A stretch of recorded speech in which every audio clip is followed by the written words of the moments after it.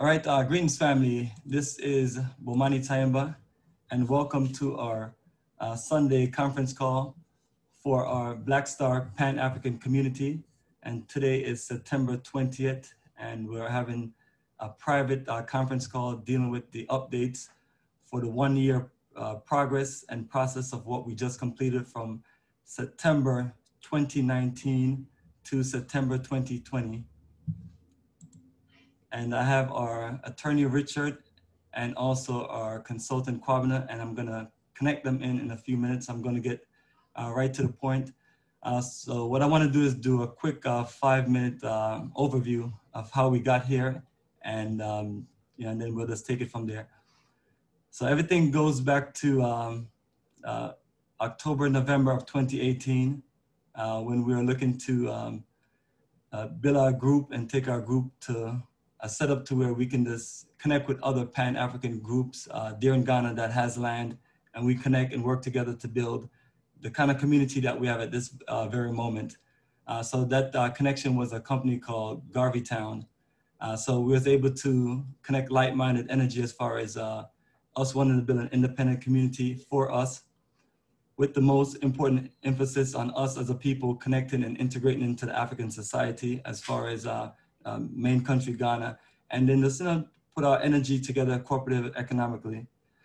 Unfortunately, during the time of this connecting with them, all the things that we talked about doing for years, because I've been having these meetings since 2004 with groups that I joined, and eventually we started this building our fresh group under the energy of Africa for Africans in 2006. What the problem that we have or had with Garvey Town is what I'm gonna bring Richard in.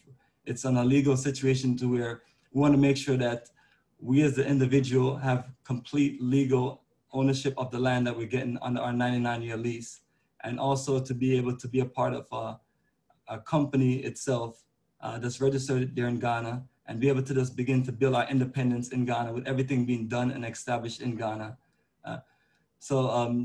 Those things that we couldn't do with Garvey Town because they refused to register the land. They refused for us to really organize together to where us as the individuals have input in what we're developing. So that's why we have committees and things like that.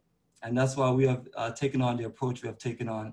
And the other thing also, we're getting to the part where everyone is gonna be starting asking about, can I build this home there? Or I thought about, I saw this nice design and I want to have this kind of fence around my property, and so on and so on.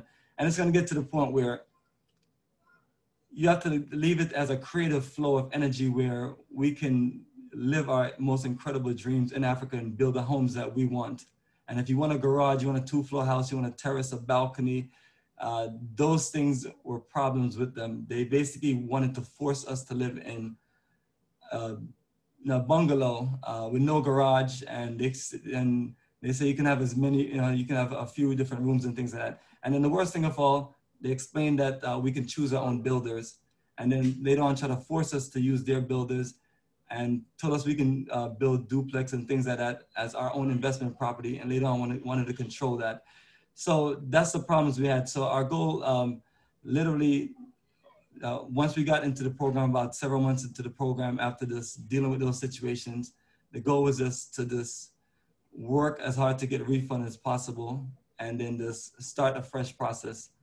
And so we worked out certain things to where we offered everybody a credit onto the next project. And even though we didn't get all of the money we needed to get from Garvey Town, we got about 20% of our refund back. But honestly, I made it work for everyone and made sure everybody got their money. Some people decided to move on, which I do understand. Those kind of madness where things are not clear, where we can't come together and just say, hey, let's do this and let's make it work for those of us as a people, or accommodate us. If it's not gonna be that situation, people are gonna walk away. So the energy that what we're talking about right now with the Black Star Pan-African community was based on this, us already having a group of people from over the period of time of doing all these tours to Ghana, and they're saying, hey, the only thing that we're missing now is, number one, a better lawyer and a better consultant. So the lawyer and the consultant were fired because they didn't really step their game up, and they were paid to represent us, to make sure that we didn't have any bad dealings. And Then, certain disclosure came out later on that the land wasn't registered and they were actually behind on the payments. Their cost of what they had to pay for the land was a whole lot less than what we just completed a little while ago.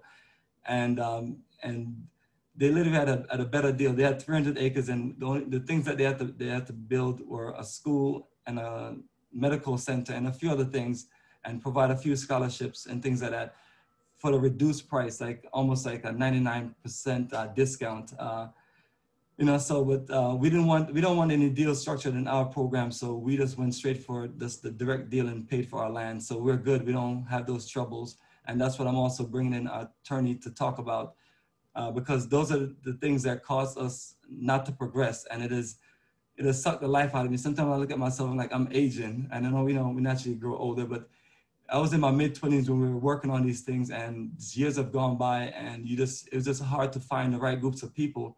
And then, so everything that we're looking to do is to show you 100% transparency, from receipts to reports to everything that we're doing. That way everything is clear and we can trust each other, because that has been a problem, as simple as that is. So we wanted to create things as clean as possible. And that's why we have so much public and also private documentation of like every single conference call that we do.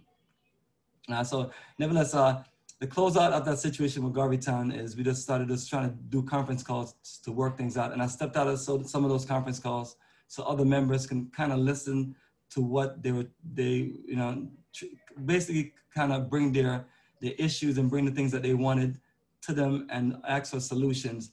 And so that was literally June, July of last year.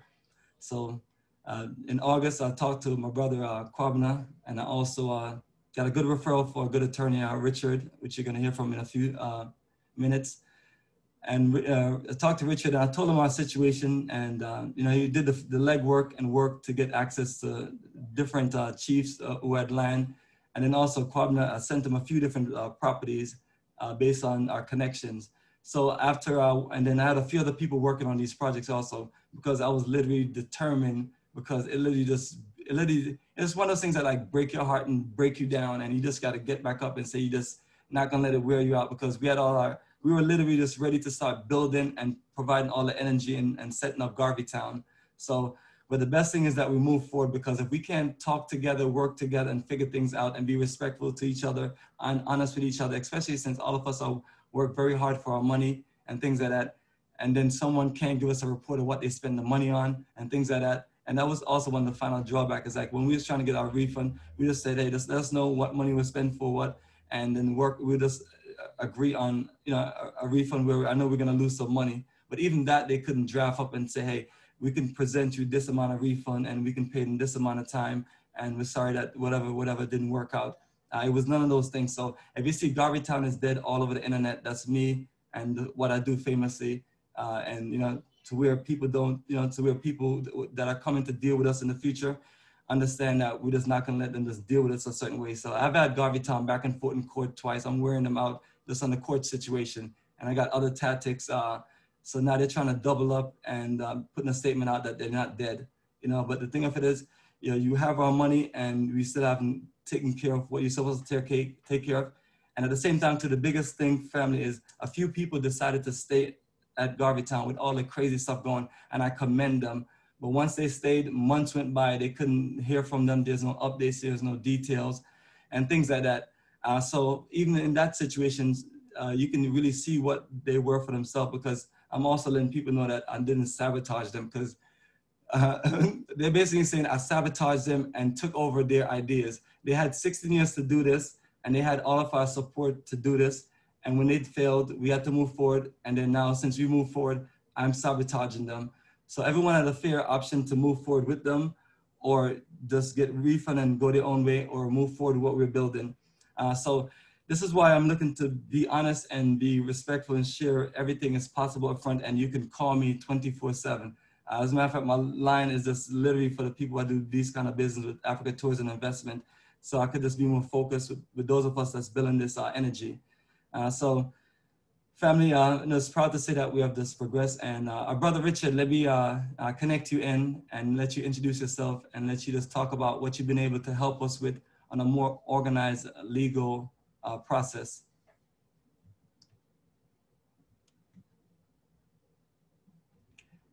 All right, so Richard, when you're ready, just unmute yourself and talk.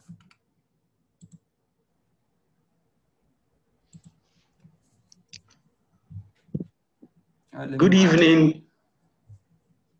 Can you all hear me? Yes, we can hear you.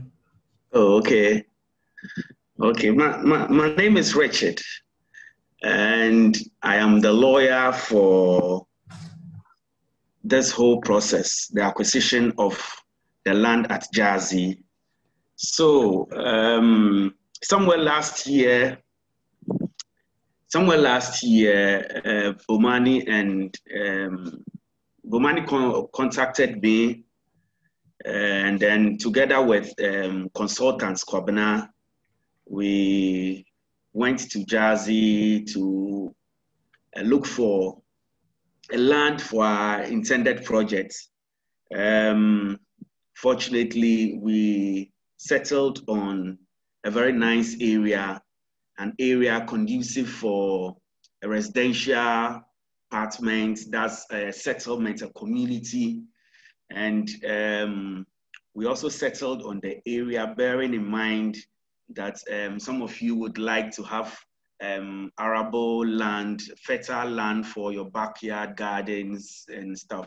You know, not all lands are suitable for these kinds of backyard farming, and Bomani insisted that, well, in as much as the land is essentially for residential apartments, that's for your community, you would love to have a land which can support a few crops, I mean, for gardening, for flowers and stuff. So we contacted one Nana Haiti, who is the chief of Jazi. And then we started negotiations with him. Initially, we started with him on the acquisition of a 15-acre land. So we had several discussions with him back and forth, and finally we agreed on the way to go. As the lawyer for Black Star Pan-African Community, my primary objective is to make sure that I represent you with respect to the negotiations and the acquisition of the land, everything that has to do with the acquisition of the land, and to make sure that you have a good deal and whatever objective the community or the group has set for itself will be realized. So I and the consultants, Kwabena, we engaged the chief, and at the end of the day, we were shown a land. But the first thing we did when we were shown the land was to conduct a search. And buying a land, you have to ascertain whether the person who wants to lease the said land to you has legal title to the land. So we conducted a search at a government office called Lands Commission. And because Jazi falls under Central Region of the Republic of Ghana, we had to go and conduct the search at Cape Coast Lands Commission. So the results came, and it was clear that Nana had legal right to lease the land to the community, that's Black Star Pan-African Community. So we went ahead to execute what we call an MOU to spell out the terms of payments and then how we would go about securing the land. So a memorandum of understanding was executed between Nana and officers or the leaders of Black Star Pan-African Community. I drafted the necessary document, sent it to Bomani, And then they also vetted whatever the clauses were. They okayed it. They executed their parts and then emailed it back to me. I sent it to the chief, that's Nana Haiti. And then he also executed his part of the MOU. So at that point, we had a valid and a binding agreement with respect to the land. And it spelled out how everything around the land, including even payments. So at along the way, I had to draft the lease agreement. That's the formal lease agreement, which is a legal instrument to show that the 15-acre land had been leased to you with the description of the land and coordinates and everything. So I drafted the lease agreement between Nana Haiti and Black Star Pan-African Community, similar to what we did with the Memorandum of Understanding. I sent it to Bomani for the group to look at it, and they were comfortable with the lease agreements, and then they executed their parts, sent it back to us, and then Nana and his elders also signed their portion. So at that point, the lease agreement covering 15-acre land at Jersey was completed. After Nana and his elders signed their portion, I scanned everything and then emailed it back to Bomani and Co. So the said documents, the legally completed lease agreements, duly executed by both parties, with the lawyer acting as the witness for the said transaction. I acted as a witness for Black Star Pan-African Community because obviously I am your legal rep, your legal representative here. So as we speak now, the said document is complete. A copy has been given to Bomani, and I'm sure maybe in due course, or if you've not seen it already, the said document is available for your perusal at any point in time. Now that we have completed the identification, the survey work, and then the acquisition of the 15 acres, we have to take steps to do what we call registration.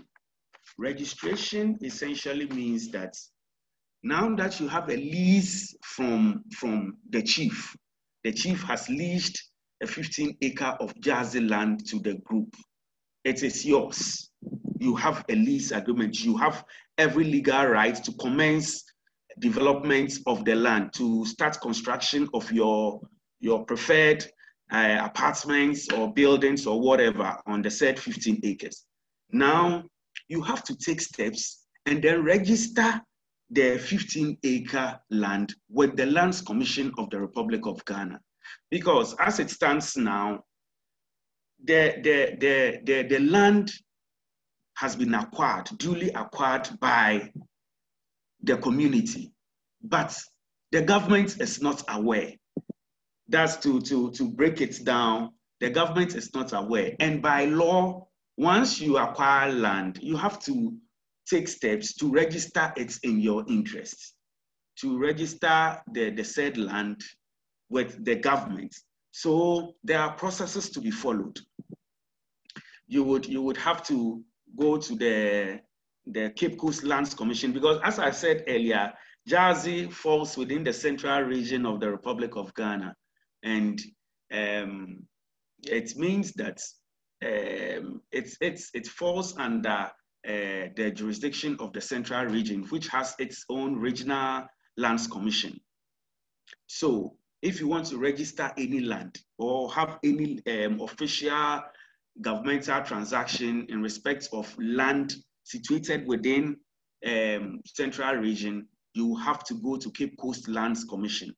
So with the lease agreements that the community has over the 15 acres, we will now have to take steps to register the 15-acre land in the name of the community. Now, I am reliably informed that there are about 50 subscribers or so, 50 or more. I mean, between 50 and 60 who have expressed interest in the land. I'm not very sure about the numbers. It's 50 of us for it's 50 of us for phase 1, but it breaks down to 50 plots that are sold. It's a combination of different people. But Okay. 15 is for phase 2, but everyone that's registered and set up for phase 1, okay. We basically just look at all of the plots that were sold. So that's what we're looking at, the 50 plots, and then that's divided into whatever the sum of the registration is. But I'll continue on, Richard, but the total group size of us is 65 because we have people for the new phase, and that's how we was able to send the money and all the setup for phase 2. Okay, all right, okay, that's fine.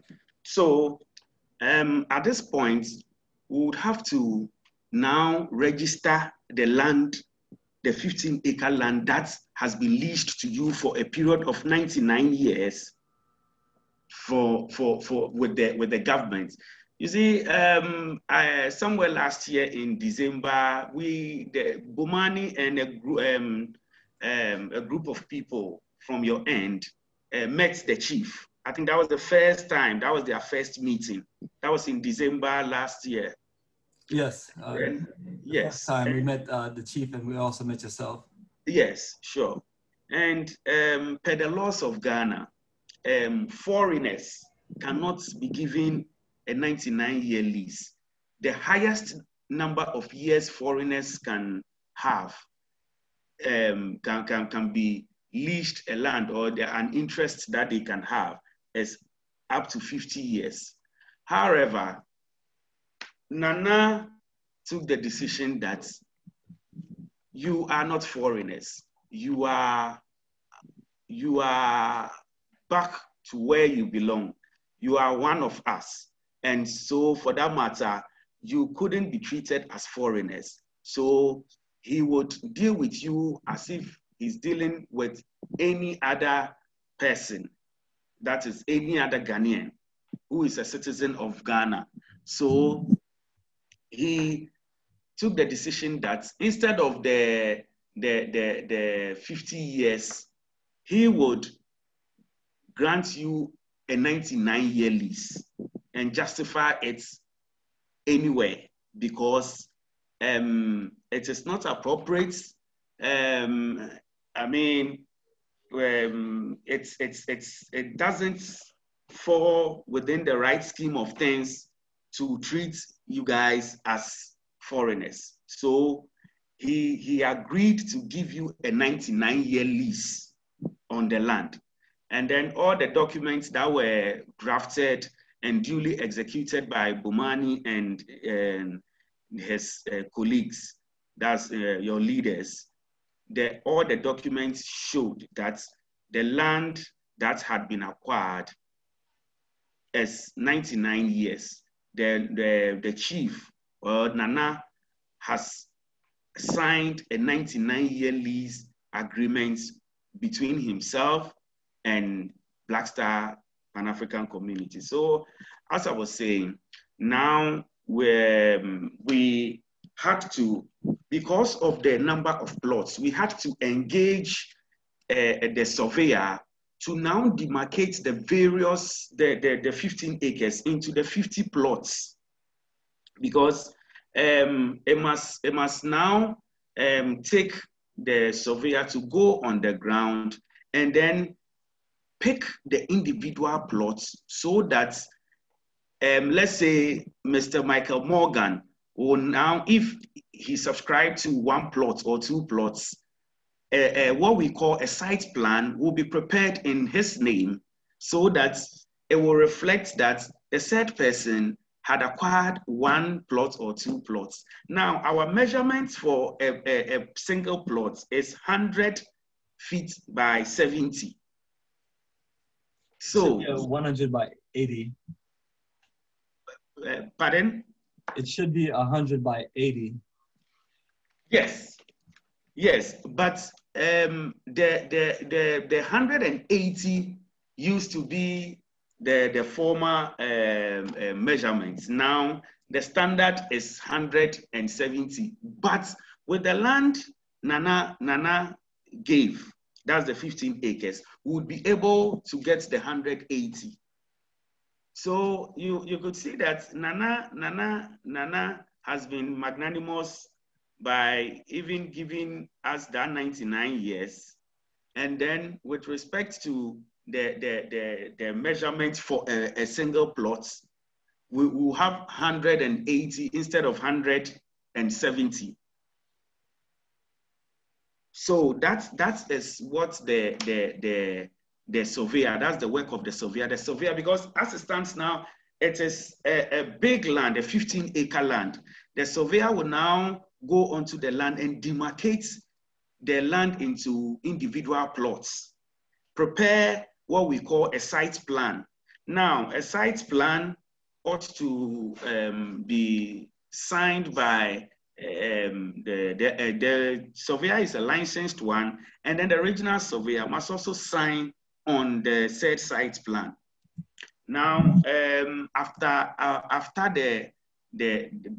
the site plan, we will now have to prepare an individual, what we call an indenture. Now, this is what will happen. Black Star Pan-African Community, they acquired a land, or they were leased the land for 99 years. So technically or legally, they are the lessees. So they hold the primary 99-year agreements with the chief. Now, the Black Star Pan-African Community would in turn transfer, or what we call in law assignments, will assign a portion of the land to individual members or the subscribers. So Black Star Pan-African Community acquired a 99-year lease. And then, because it is a 15-acre land, after the demarcation by the surveyor, what we call an assignment or an indenture will be prepared for each and every one of the subscribers, so that they will have a separate legal document in respect of the land they have acquired. So if Bomani, let's say, subscribe to 2 plots of land, or let's say 1 plot, a separate document will be prepared with a site plan bearing Bomani's name, but at that point, the engagement or the legal documents will be between the community, Black Star Pan-African Community, and Bomani. So Black Star Pan-African Community will be the assignor, and then Bomani will be the assignee. Bomani will be the receiver, or it's an issue of a transfer. So transferee and a transferor. Is it because Bomani or the community acquired the land and they are giving various plots of land to the members who subscribe. Now, with respect to the registration, at the Cape Coast Lands Commission, once you do a registration, your interest will be plotted, and then it will be registered in your name. So we intend registering the whole 15 acres of land in the name of Black Star. It will be plotted and it will be registered, and there will be a publication in the dailies, I mean, in our national newspapers, so as ample and a clear-cut notice to the whole world that Black Star Pan-African Community has acquired 15-acre land at Jersey, and they intend to register. So if you think you have an interest, write to the department, the government department. If you think you have an interest in the said 15 acres, and then they will give you some number of days. Obviously, the land belongs to Nana. It is not encumbered. There is no third party who is claiming ownership of what has been given to us. So when the time elapses, now the Cape Coast Lands Commission will take steps to do their official duties and engagements and paperwork, and then the land will now be registered in the name of Black Star. Now, when the land is registered in the name of Black Star, the individual registration, you can also do an individual registration, but you see, before a land can be registered for you, you need something in Ghana we call a TIN number.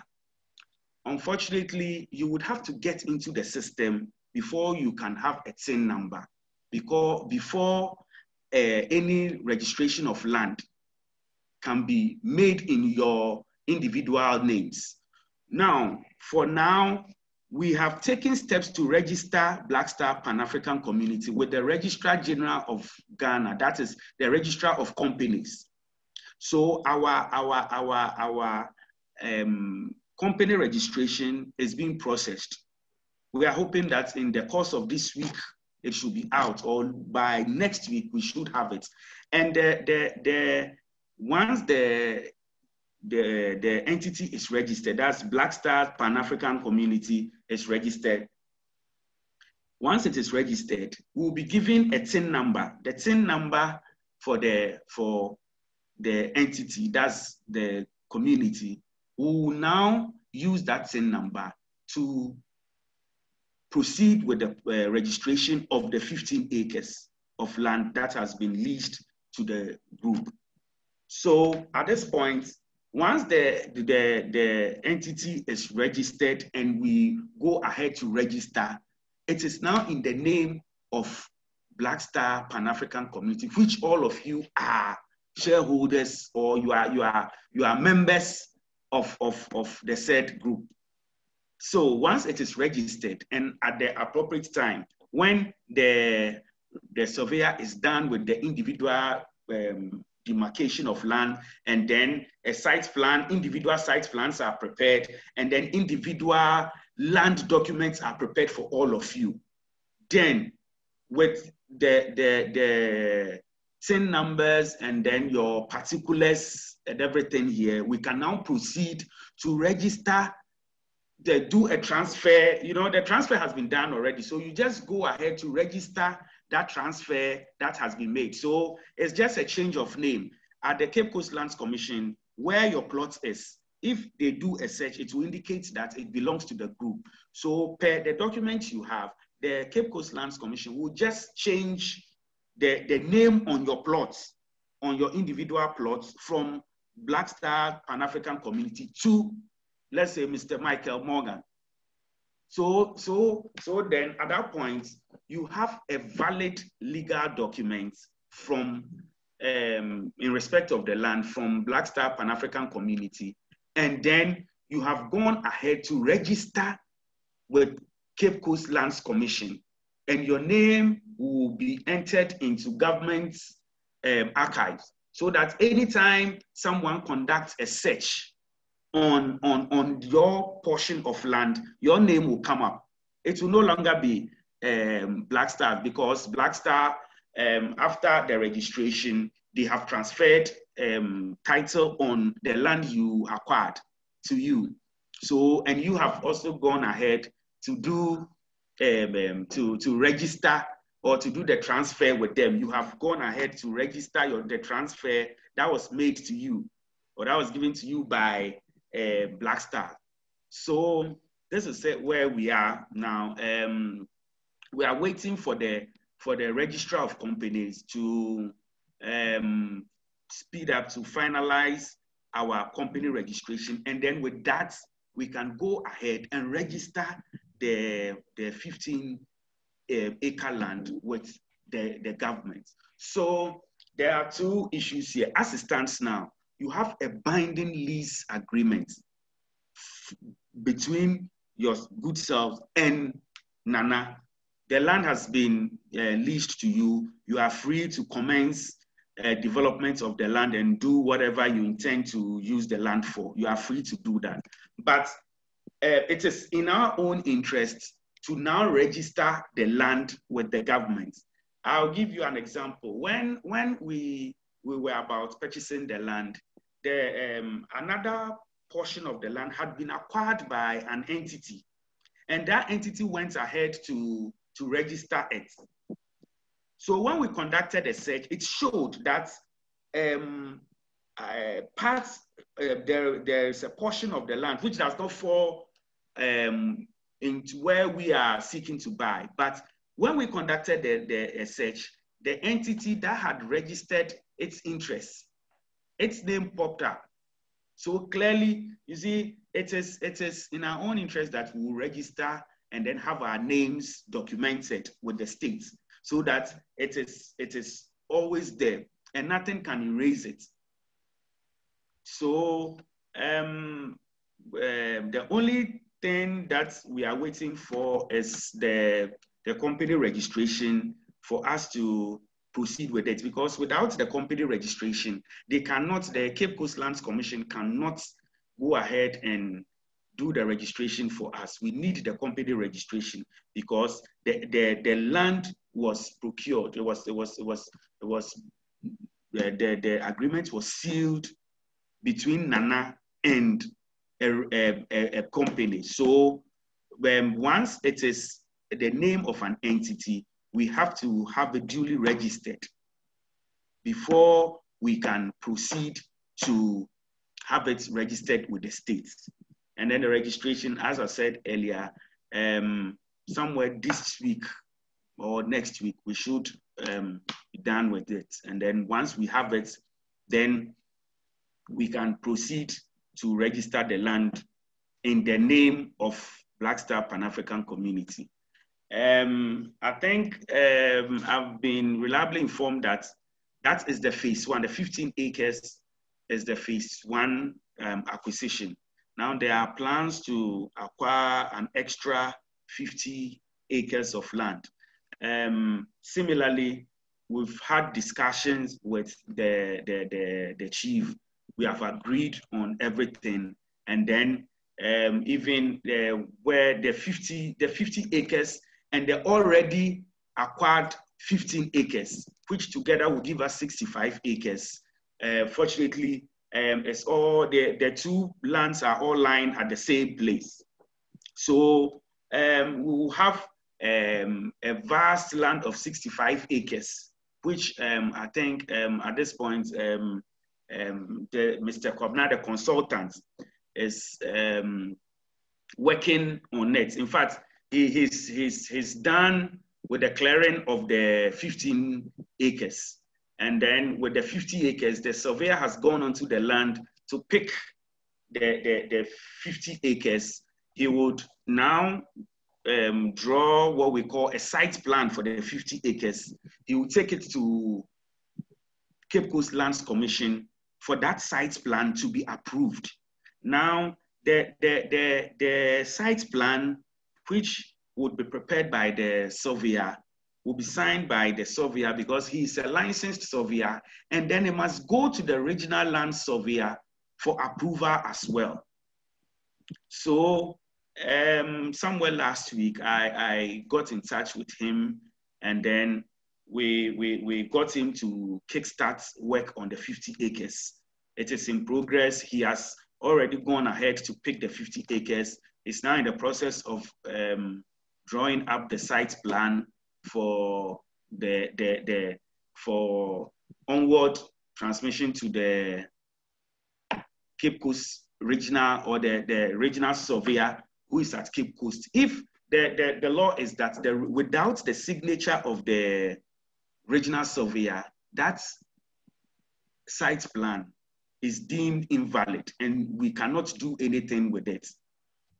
So because the regional surveyor is the one who is tasked with the primary responsibility of surveying all the lands within the region to make sure that the land does not fall within maybe places reserved for government projects or land acquired for other national intentions or projects. So it will go through several processes, and then finally the Cape Coast, the regional surveyor at Cape Coast will now append his signature, and then we will have a binding or a legally accepted site plan.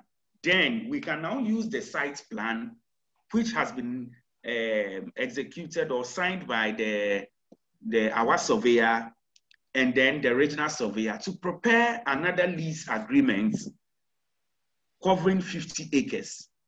Now, there is another MOU that has been prepared, which I will send to Omani in the coming days. Another MOU covering the 50 acres that is in the pipeline or that is yet to be paid for or acquired. And the 50 acres, I think when we engaged Nana on the way to go, he agreed that payment should be made within 12 calendar months. So we are on it. The 50 acres, the price has been agreed. The time frame or the timelines for which payment should be made has been agreed. And then the size of the land and all those fine details will be captured in the MOU, so that the group will also look at it. If it is okay with them, they will execute their portion, send it to us, just as we did with the first arrangement. Then we will have a binding agreement, or an MOU, a memorandum of understanding in respect of the 50 acres. Now, I'm also aware that a deposit has been made for the payment of the 50 acres, which Nana has duly received the said payment. He is not in town at the moment. Nana, the chief of Jersey, who is Nana Haiti, also happened to be a judge, but his jurisdiction is in the Volta region, and Jersey is in the central region. So usually he comes around on weekends or on holidays or when he's on leave, or when there is an emergency back at Jersey where he needs to come and address. So he sits in his court at somewhere, a town in the Volta region. So when he comes back, he will give me the receipt covering the deposit that was made for the 50 acres, so that we can proceed from there. So as it stands now, an MOU will be sent to Bomani in the coming days covering the 50 acres. The surveyor has already gone onto the land to pick the 50 acres, so to add to the already or the existing 15 acres, so that together we'll have a 65-acre land in all. Then, depending on how it will go, the consultant Kobna can start clearing the land. If he's given the green light to do so, he can start clearing the 50 acres as well. So at this point, I'm hoping that in the course of this week, we would have the company registration, so that we can now proceed with the registration of the 15-acre land at the Cape Coast Lands Commission. Now that we have the 50-acre, which is in the pipeline, and we have some sort of agreement with the chief to purchase the 15-acre, the 50-acre in addition to the 15. I don't know if, with respect to the registration, we will do both the 15 and the 50 acres, that's 65 acres, or we would wait, finish with the 15-acre registration, and then go ahead at a later date to do the 50. That solely rests with you. Oh, perfect. And let me just chime in for just a few seconds. As far as, just to give clarity, as far as the 15 acres, 1-5, each plot, we're gonna divide that into the cost of what you're gonna get from the Lands Commission. So that's another paperwork I wanted you to cover. That way, and I want us to get something written in details. And also I'm working on a PDF with the process of everything that Richard just talked about. So all of us could be educated on the process and the cost. But the cost of what all of us are gonna pay is what's put together from the survey and the Lands Commission, and it's divided by 50 plots. So if you have one plot, this is what you pay, and if you have 2 plots, it's times 2. So that's how that will work. But what we're gonna do is we're gonna put everything in writing. That way, every individual will know what their cost is to complete the legal paperwork that Richard is talking about, because what you paid for, or what we paid for, was basically land and also administrative costs. And what we did just to step our game up beyond other people is to give you a cost where the land is covered, administrative costs as far as this administration fees and administration work, to legal work, to consultation, to a whole bunch of other things is covered, including land clearing, in the price that you paid. So so when you see the price, it's a land costs and also administrative costs, and then not included is individual survey and also land registration. So that's what we have on the getting started. And I know sometimes some of us are not on conference calls and things like that, and it's a lot of information, but that's why we had to sign off to make sure everyone understand that we only paid for the land and the cost to do all the work. So now everything we're talking about is registration. And I never really got a price on what it costs for individual registration. I've called a bunch of people over the last year, and I've gotten costs of anywhere from $700 to $1,500. And so, but then again, I realized it's all based on a bunch of different things and what you're actually getting in the package. So what we're gonna present and share, it comes out to about 4,000 CDs for registration and 2,000 CDs for survey. And that's, so that'll be 6,000 per individual plots. So when you do the math on that, it'll be about $1,100 US, and that's to get all of those legal paperwork. So we want to make sure that everyone has documentation on that process and that those costs. And because that's one of the costs I could never give anyone, and I've always tried my best to just try to give ideas of the cost, and it's in the high few hundreds. But to be clear and to be honest, I just want to make sure that we put all the documentation together, and so everyone knows that this is the cost, because I want to make sure that we have everything presented a lot more clear for the individuals that are joining for the 50 acres that we planned out, because most of what we did for the first 15 acres, it's kind of like we worked a process and try to figure it out as we went along as best as possible and things like that. So that's what I want to clear up with everyone. So if you have one plot, you're looking at about 1,100. If you have 2 plots, you're looking at 2,200. So that's what we have worked out so far. And Richard, let me know if I'm clear about those things that I just talked about. Sure, I'm on the same page with you. The registration, if the assessment that was given to us at the Cape Coast Lands Commission for the 15 acres is 200,000. Now with the 200,000, if we divide it by the 50 plots, it means one subscriber or one plot is paying 4,000 Ghana cedis for registration. Now, I did say that the surveyor would now go onto the land and do the survey work by dividing the plots, each plot into 50 plots.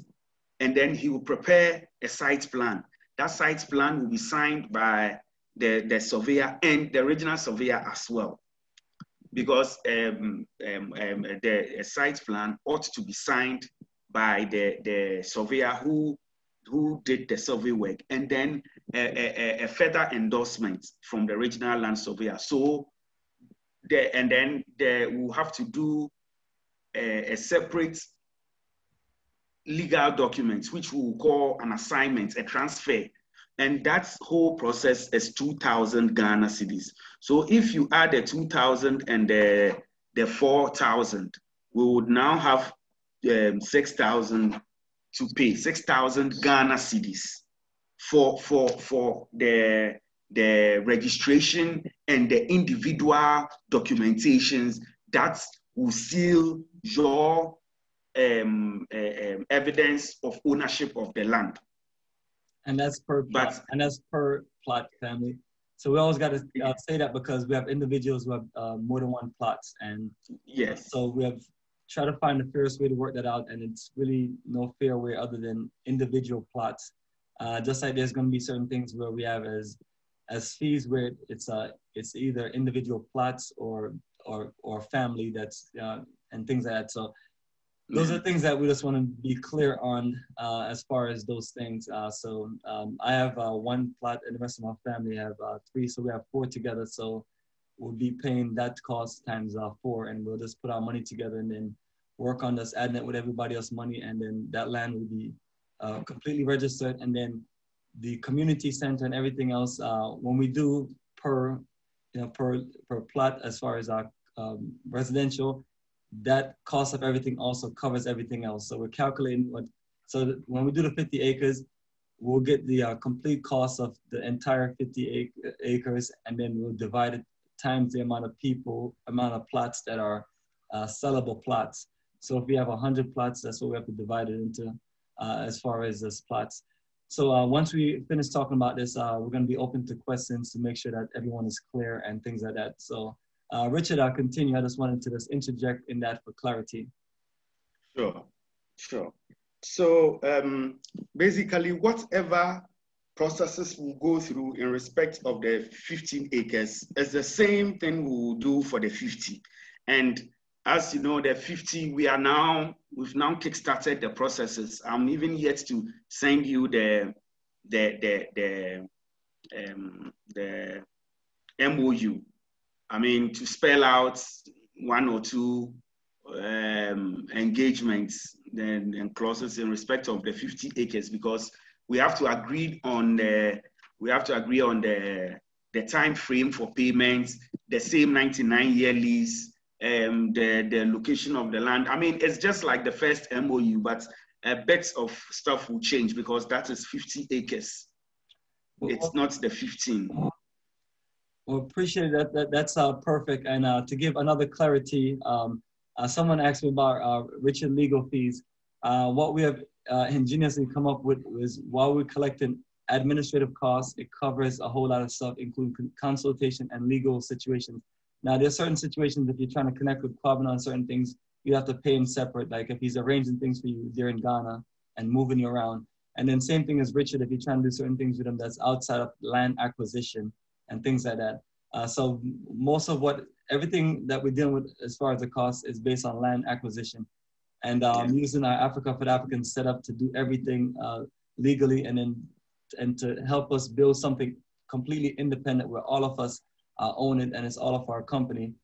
So that's what we have set up to where in a little bit, I'm hoping that Richard could talk about bank accounts because that's another thing too. Once we get our incorporation completed, we want to be able to set up a separate bank account for Black Star Pan-African Community and have our board or certain people manage it, and they'll manage the accounting and everything. And what I've set up is not something sustainable. As you can see, my eyes, I look burned out, but it's a lot of work and it has to get done. So I'm willing to do the hard lifting at the beginning, but eventually everything has to be turned over to us as a community. And that's what we're doing. Richard Kwabena. So all of us are being paid to this work on all of this stuff. And we've done a 1 year straight commitment where we have communicated and work on this thing together to make it simpler for the rest of us. So family, the administrative cost is covering a lot of the things to make it simpler for you. Even when we go to try to arrange certain things to get your citizenship, work permits, and all those other things, we'd eventually have to put something else in the pot to kind of work it out as far as, but working with Richard and 1 or 2 other lawyers that we'll eventually add, and Kwabena and 1 or 2 other consultants, we'll work that out to where it works out very inexpensive for us to do all of these processes. And the issue is a lot of times we try to go to Ghana, we try to do all of this on our own, and then it's a ridiculous amount of money. So the strength in numbers have made it easier for all of us, including even my family that are coming and other people that are coming, because all the things that we wanted to do a long time ago, realized that it's just cost too much, because Africa is not as cheap as people think. And certain things in Ghana are expensive. And one of the things is registration. So, we're just working our energy together in corporative economics to cut the cost of things and make sure that we can pay the best representation. So family, thanks for everybody who has made the initial deposit and paid those admin costs and everything, because it has literally propelled 16 years of failure from Garveytown. And we have done all those things that they say couldn't be done in 1 year. So anyway, Richard, I'll proceed again. And then when you clip on what you're talking about, this, let us know about our options for the bank account as a group and also as individuals. Yes. Now, with the bank accounts, no bank would open an account for you without a TIN number. Now, if we are opening a bank account in the name of Black Star Pan-African Community, we have to show proof of company registration. Now, when we show proof of company registration and we want to open a bank account, when you come, because you guys, none of you has a TIN number, Ghana TIN number, you would have to get into the system. Then we will have to take steps to get a TIN number for you. Once you get a TIN. Also, Richard, I apologize. You mentioned TIN number a few times. What I want us to do is explain to everyone. Oh, okay. A TIN number. Yes. Yes, it is tax identification number. That's tax identification number. These days, things have changed. You cannot do anything without a unique TIN number. That's the TIN, tax identification number. If you want a passport, you have to provide your TIN. If you want to register land, you have to provide your TIN. You want to even clear goods at the port, you have to provide your TIN. In fact, nothing gets done now without a TIN. You can't open a bank account without a TIN. So now that and that's the reason why with the company registration, we had to proceed with the registration of the company in the name of, the directors were Nana and Kwabna. Now, it is just temporal. Once you get into the system and you get your TIN number, you can, the directors can be changed. Exactly. So we have a board of directors, and that's what we do when we get things in place. So family, we have a bunch of strategies that we have literally worked on for a whole year. And that's the difference between why it looked like everything just got done so quick, because we had everything planned out. And so you compare the same thing with other people, they tell you it takes 5, 10, 20 years. And so to do all this stuff, and it doesn't. You just have to be committed to getting it done right and make sure you take care of your business. Yes, because if you want to register a company under these conditions, it means you have to go through another channel where we call the Ghana Investment Promotion Commission. That place, they will treat you as a foreigner, a foreign investor, and you are supposed to declare some amount of money. It's a cumbersome process. So what we need to do now is to have the entity Black Star Pan-African Community duly registered with the Registrar of Companies. Then we will be issued with a certificate. From there, when you get into the system, we can now take steps to get you a TIN number. Without a TIN number, you can't even assume directorship of the company, because you would have to file certain things in your name, and your TIN number, that TIN will be required. You see, so the company will be registered, will have it on paper as a duly created company, so that anytime we finish the TIN processes, you can now seamlessly assume directorship and then ownership of the company. And then Nana and Kwabna, they acted as directors, and then as usual are acted as the secretary to the company, because usually lawyers are the secretaries to companies. They do the legal stuff for companies. So that's where we are now. And then we have the option to open a bank account now with the company, and then once we open a bank account now, the signatories to that bank account will be the directors.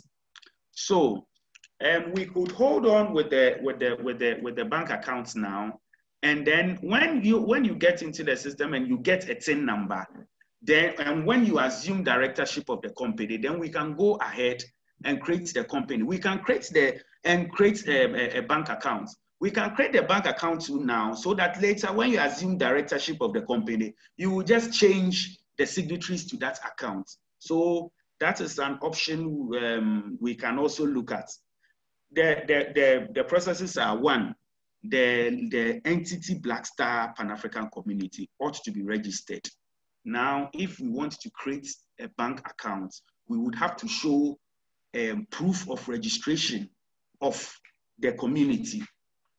And then the directors who will be signatories to the account must have a TIN. And as it stands now, as I've explained earlier, we don't have a TIN. You have not gone through the processes to be given a TIN by government of Ghana. So you cannot be a director of that company, or you cannot have a bank account created where you will be a signatory, because usually the directors, when their company is registered, their details will be taken, their TIN number will be taken, and it will be entered into government records. So when you want to open a bank account, they will ask who are the signatories to the account, and then the directors usually are the signatories to the account. And once we don't have that TIN, we cannot we cannot be directors as of now, and the bank cannot deal with us because we can't. We cannot have the bank accounts bearing the signatories of people who are not directors. The bank will insist on the directors of the company. So my advice is we should hold on with the bank accounts for now till when you come. For now, the company registration, our main focus should be to have the land registered in the name or with the government using the name Black Star Pan-African Community. So that when the company registration is done, we can go ahead, register the land in your name so that you can have your land. Now, when you get into the system, then we can now take steps to have you acquire a TIN number. Then we can change the directorship to whoever you would elect as your directors. Then now you can assume total control over the company, and then go ahead to open a bank account. Perfect, Richard, perfect. I'm trying to see if there's anything that we didn't cover, but I'm not sure if Kwabena is still on. Let's see if he's on it, and at least give him a chance to share. Let me see. Yeah, I figure he might have dropped off because, you know, when you're in Ghana, you got to be prepared for these calls because it may eat up the. Yeah. So, all right, that's fine. So it's not on. We'll just continue. Go ahead, Richard. Yes. So at this point, the registration, that's the registration with the company registration with with registrar of companies in Ghana is very important. It's very crucial here. Fortunately, we have gone through the processes and we are now waiting for the certificates to come out. We have filled the form, everything. They asked for, even as an attorney who is acting as a secretary to the company, I had to provide my TIN number. And as I said, nothing gets done now without TIN number. So, and that is the reason why we couldn't use the leaders of Black Star Pan-African community to create that, to register that company. All right, that's perfect. I see Kwabena connecting. Excellent. Brother Kwabena, give me a few seconds and I'll connect you in. Family, I really appreciate everybody listening to everything. I know it's a lot of information. I've been reading over the stuff and me and Richard have talked and talked. So the good thing about it is that we have all of that on recording, so we can also go back and look at it. And we'll get some questions for you also, Richard, as long as you can hold on for a little longer. But the other thing I wanted to just mention to everyone is that during the whole time during lockdown, all of us were communicating and working on what we were working on. And that's why I'm always telling folks, let's focus on what we need to focus on, because other people in America that look just like us, we're doing other things. And I just believe in us just being strategic and tactical in trying to make this work. So what you see is just our best strategy based on working with a lot of other people that, that had shortcomings or didn't want to put the work into where we can build what we're building like this. It's work. So that's why we mentioned to everyone to kind of work in your committees, communicate as best as possible and work on things to where we can leverage the amount of things that has to be done. So Brother Kwabena, which I've known since '07 as my tour guide, when we first connected, and it was one of our biggest group of 42. That's literally 10 months after I first went to Ghana. And he's been a real brother from the beginning and been very helpful. And we've been able to just work on many different businesses. So he's someone that we've dealt business with a lot of money. And I got to just give it to him now. We've been good with the money situation to where we've never had issues and problems, because nowadays when it comes to money, some things just go funny and things like that. So basically he's probably the #1 person I trust the most in Ghana itself. So he was a perfect person for this position, and he has lots of contacts, and he has seemed like a lifetime just being, being valuable to our brothers and sisters from the diaspora, and also to his country. Is very, very diplomatic and very patriotic in his country. And I just love that energy and things like that. And that's one of the reasons why, we love Ghana so much, because we have good people there that's willing to work with us to build something. So we're trying to be that example to where we show people, our brothers and sisters, that we can come together in a small group or a big group and actually figure things out and work towards progress. That's why a lot of times, family, honestly, I literally don't get involved in a bunch of other things, and I stay focused and work on what we're doing and things like that. So Brother Kwabena, if you can give everyone an introduction about yourself, your background, and all of the things that you've been involved with, to make you a good representation of us to be a part of this community on the consultation situation. And also let everyone know after that what we talked about as far as how we're gonna work on talking to the builders and connect to where we all get the best price for building and things like that.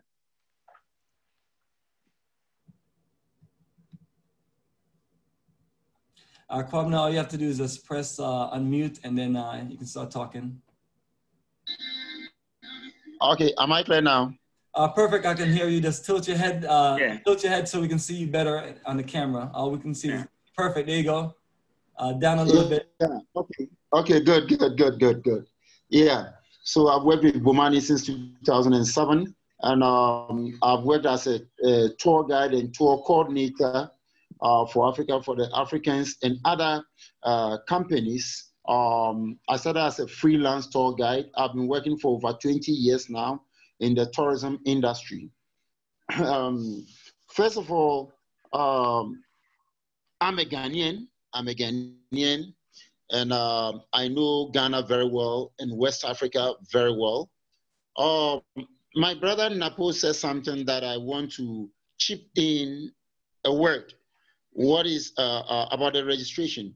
My brothers and sisters, although Nana has given you 99 years of lease, one other thing that it's so important is that if you don't register the land,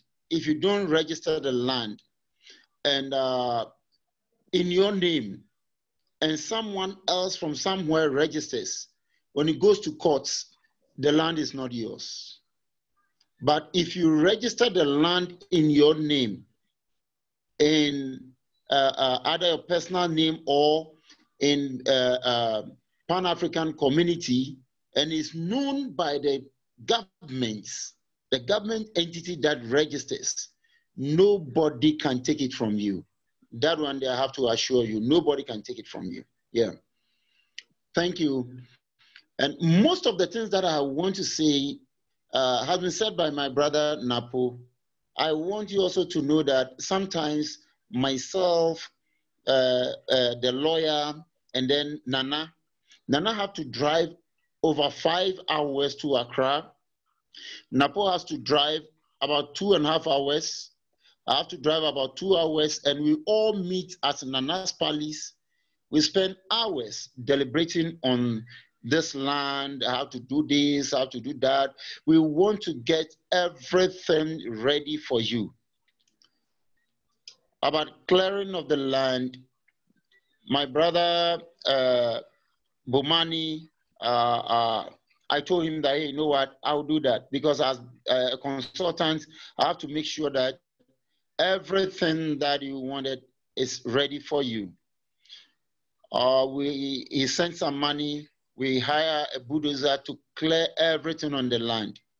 It will interest you to note that currently, 2 of our brothers and sisters who are part of you, who are part of the land, are in Ghana.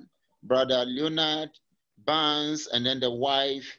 I took them to the land and they were surprised. They saw it, they were so happy, and they posted some pictures on Facebook and other places for you to see that it is true. The lawyer have said a lot. Branapo have said a lot. Yeah, Kwabena, as yeah. far as what the lawyer covered, that's fine. But the main thing I want to talk with you about is us, you connecting with us on the ground as far as a consultant and dealing with the building and making sure that the pillars are set up to where when any of us go to Ghana, yeah, that is where I've got into. That's what I've got into. That the pillars, first of all, we have 4 corner pillars that has been set there already. And then the surveyor, money was sent, and I gave it to the surveyor.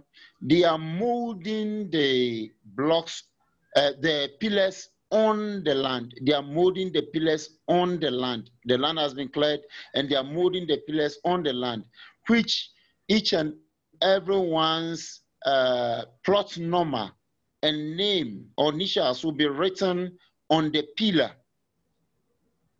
Each and everyone's name, and it will be written on the pillar. And when you come, you see your name and then your plot number according to the names that Brabomani sent to us. So that one is rest assured. Immediately they finish molding the 120 pillars, the surveyor starts doing the demarcation and everything. I'll be there myself. Branapo has been there to see. Nana has been there, and immediately the surveyor is ready, pillars are ready, we all move to sites, and then this will be done. Perfect, Brother Kwabena. The next thing I want you to talk about is the builders. What you and I have been doing is we've been talking to builders, and as I talk with them and just basically set things up and let them know that you're representing us.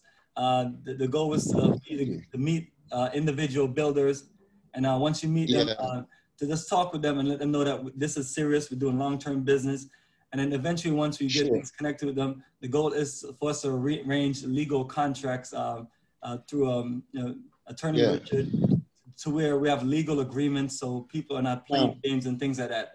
And I want to just honestly say to everyone, ever since the situation that happened with Garvey Town, I've just been dedicating, I've tripled up on just making sure that this works out for us. So Kwabena is gonna fill in that last part to where we left off at, to where we wanted to literally build our home and things like that. But also Kwabena, what I want to let everyone know that is we have several different builders that covers all the spectrum of the buildings options that we talk about. So individuals can either use those builders that we're gonna have organized just as options, and our goal is to get them to do portfolios and come up with estimates and things like that. So it's gonna take a little working with them, but at the same time to family, just like we talked about as far as flexible options, because that's what we didn't have at Garveytown. If you have your own builder and you wanna get them to work things out, you're absolutely fine to bring them along, but make sure that everything is cleared. And then if you need to set up a legal agreement, Richard is available.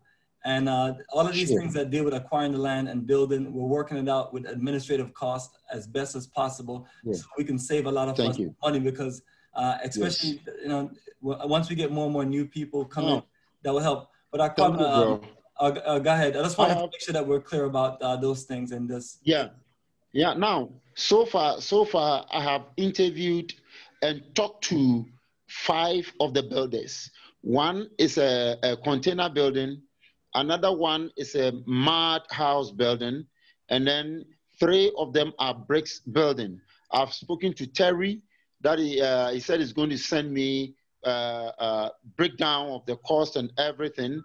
I've also talked to the container builder. He sent me some pictures. I think I've sent it and I also I have more container pictures there. It was only one person who was very rude. So I called him twice, and that was the end. He is very rude. So let me say that. But the 5 of them, they are very nice people. 4 of them, I've visited their office. I've seen what they are doing. And I think they are doing a very great job that we can call on them to do or to put up this your plan for us. The only problem that they are having is that they want to know from you, almost all of them, whether you are providing your own building plan or they are providing building plan for you.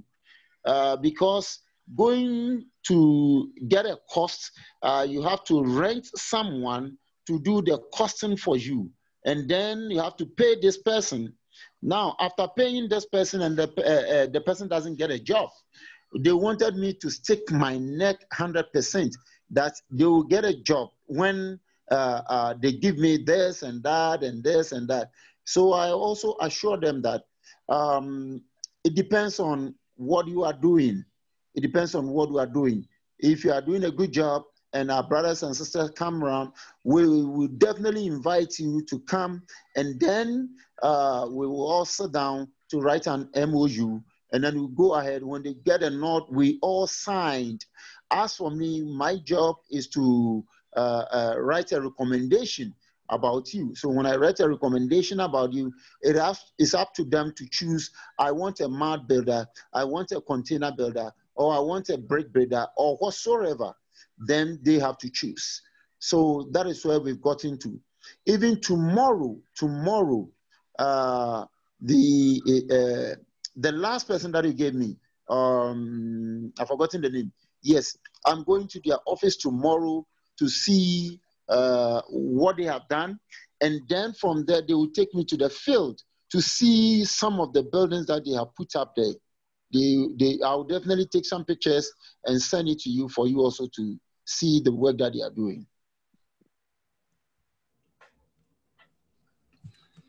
Well, perfect, Kwabena. You have anything else to add before we open up for Q&A? That way individuals can ask you direct questions and also Richard questions. And then once you guys are finished, we're gonna move into a private sessions where we just have our presentations from different committees. Oh yeah, if anyone has a question. All right, let me change the view. All right, I'm in gallery view. We have 31 of us.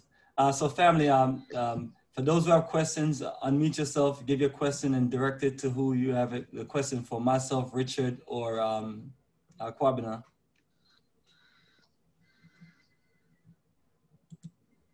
Hi, this is Gail. Could you please repeat the 5 builder types again that are available that you have?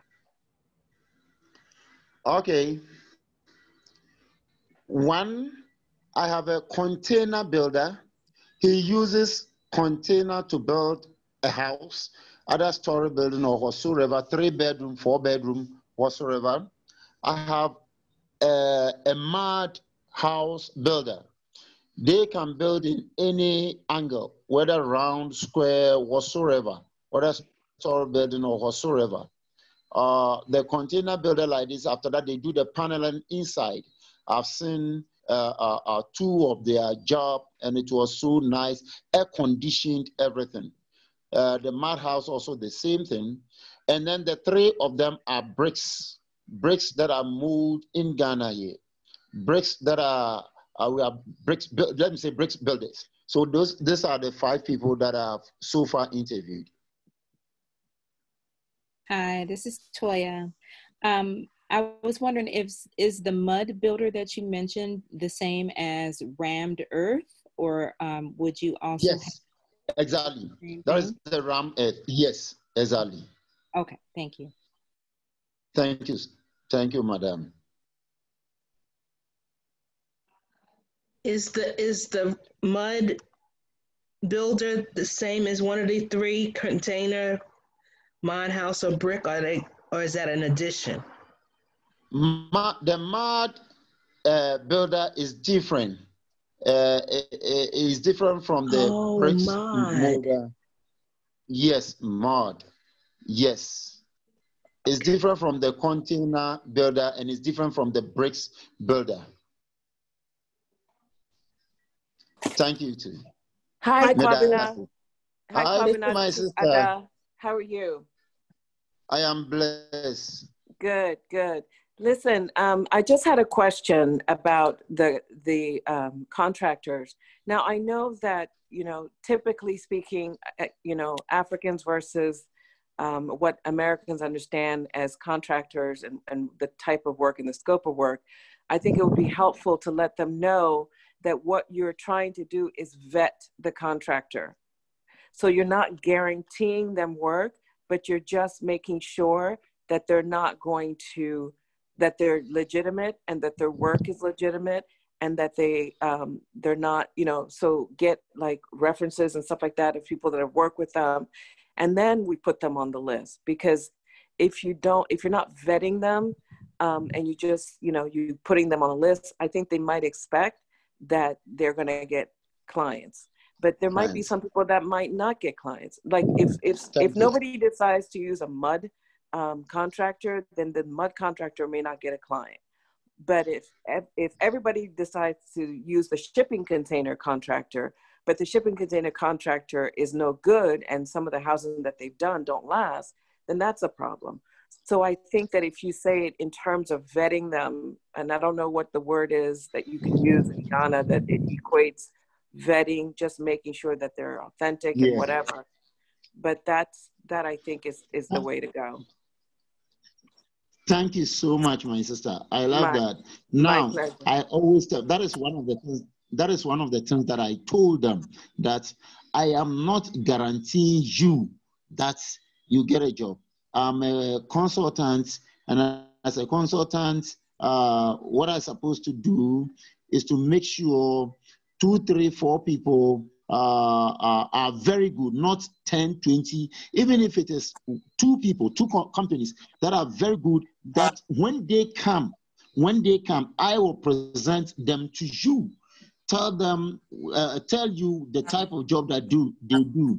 And then you will be able to select based on my recommendation.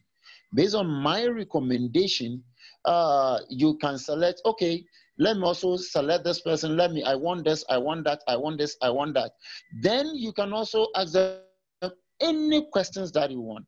Any question at all concerning their business, because when you arrive, we're going to have a Durban.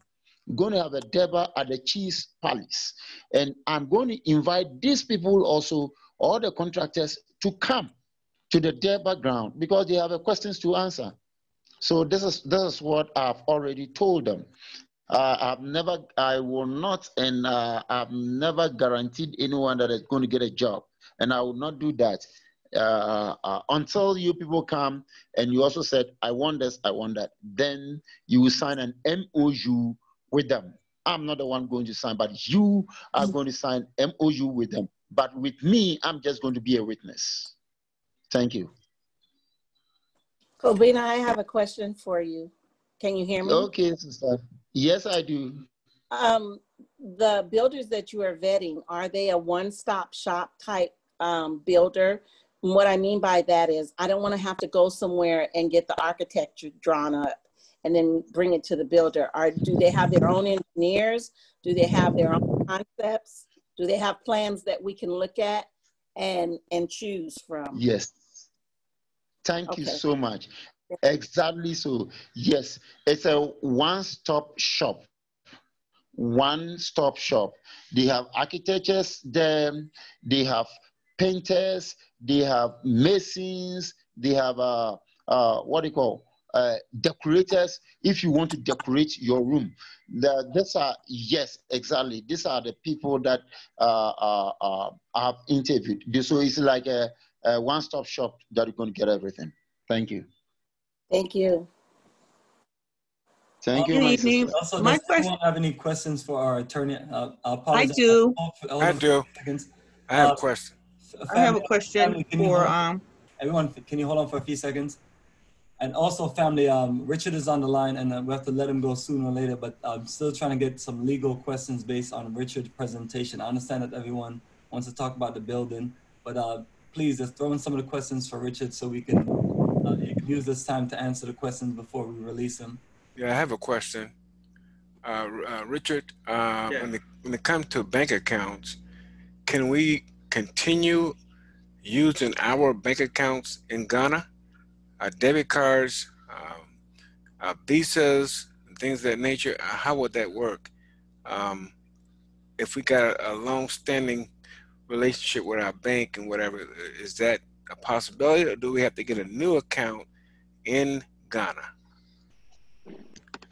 Thank you. Yes, as I explained earlier, if you want to operate a bank account here, be it an individual account for each one of you, you would need to go to the bank, give your particulars to the bank, your details and everything, and then the bank account will be opened for you. Now, the problem you would have is that you don't have a TIN. So without a TIN, you cannot, you cannot have a bank account opened for you. But if you have your cards, your MasterCards, your Visa, your what have you, they are acceptable in Ghana. You can access, our ATM can dispense money in our local currency. So whether it is Chase Bank out there or whatever bank, and you have the whatever card you have, once you slot it into our ATM, our ATM would dispense Ghana cedis to you. And then you can use that to make all kinds of payments too in our hotels, anywhere you go. It's just that you cannot have a bank account created in Ghana because you don't have a TIN number, and you cannot have a bank account opened for you. Okay. Yeah, and to piggyback that, if a person is receiving Social Security from the United States and is going to his bank now, so how would that work? Would I still be using my same account in America, receiving all my funds, or? No, if your bank accounts in America, you see, even there are money transfer services. Okay. In Ghana, yes, money transfer services. There are loads of them. We have Western Union. We have World Remit. We have MoneyGram, a host of them. Gotcha. Okay. Yes. All right. Thank you. But when it comes to opening of, I understand that. You got to have a TIN number. I do understand that one. Sure, Yeah. sure. Richard. Now, I have a question. I also want to explain that the TIN number is tax identification number. Right. Someone may ask, what is TIN? What is TIN? It's tax identification number. Right. Thank you. Yeah, Richard, I have a question. Sure. Okay. Yeah. So you said each individual plot owner will have to register their plot. Yes. And that we can't do that without a TIN number. Yes. Okay. So I want to explain how do we get a TIN number? Because you keep saying getting into the system. Well, what does that mean? Maybe an informal way of saying when you get to the motherland, getting into the system. I mean, maybe that's what I meant. But when it comes to tax identification number, that's how it works.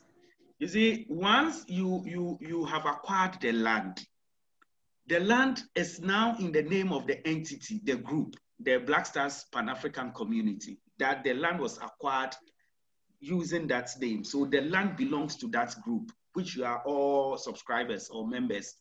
Now, we have to take steps to register it in the name of the group. And that is why when the registration with the Registrar of Company is completed, we can now go to Cape Coast Lands Commission with the certificate of incorporation. Then when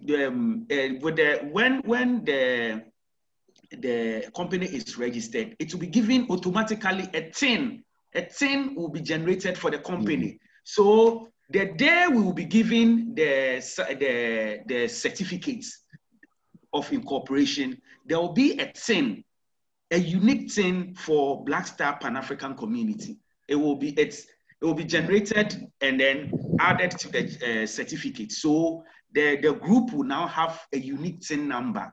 Now with that, we can go ahead and register the land in the name of the group.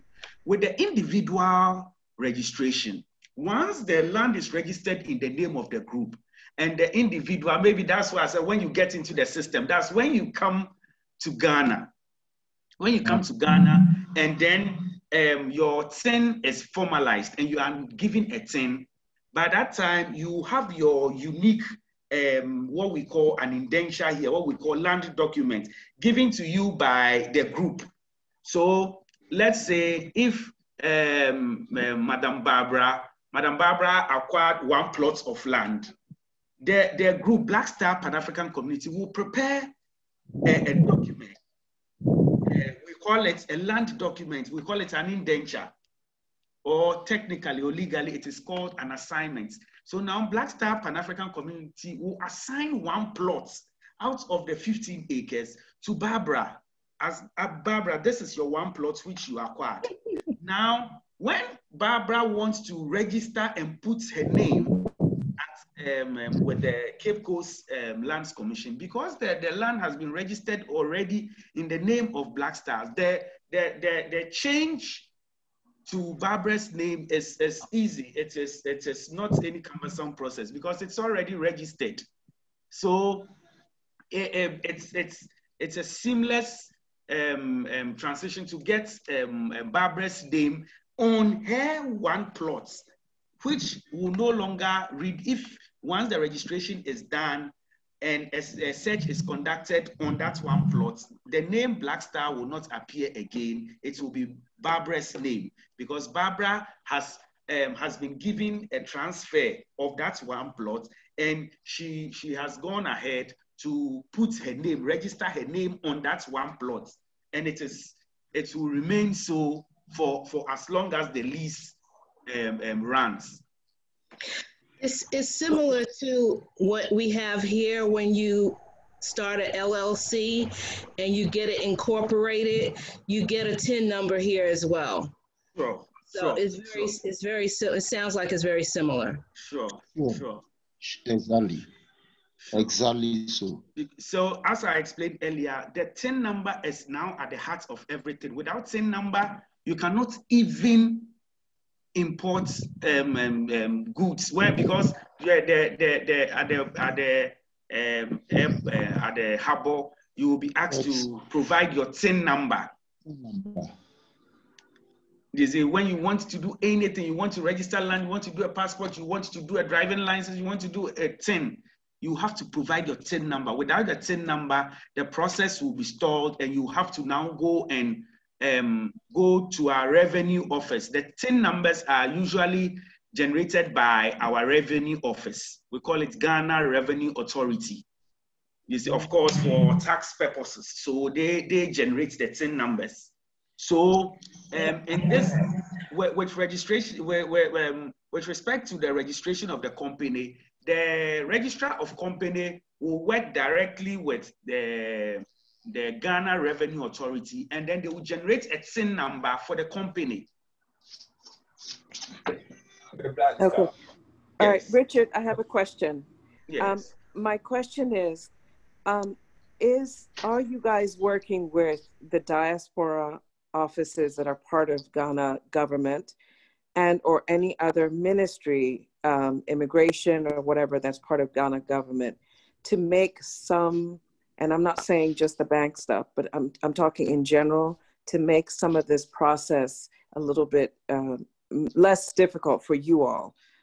Because I know that Ghana prides itself on having a strong diaspora office that helps promote, and it helps to get people to Ghana, and it helps to, you know, smoothen some of the rough waters that might occur when they're making the transition. I'm just curious.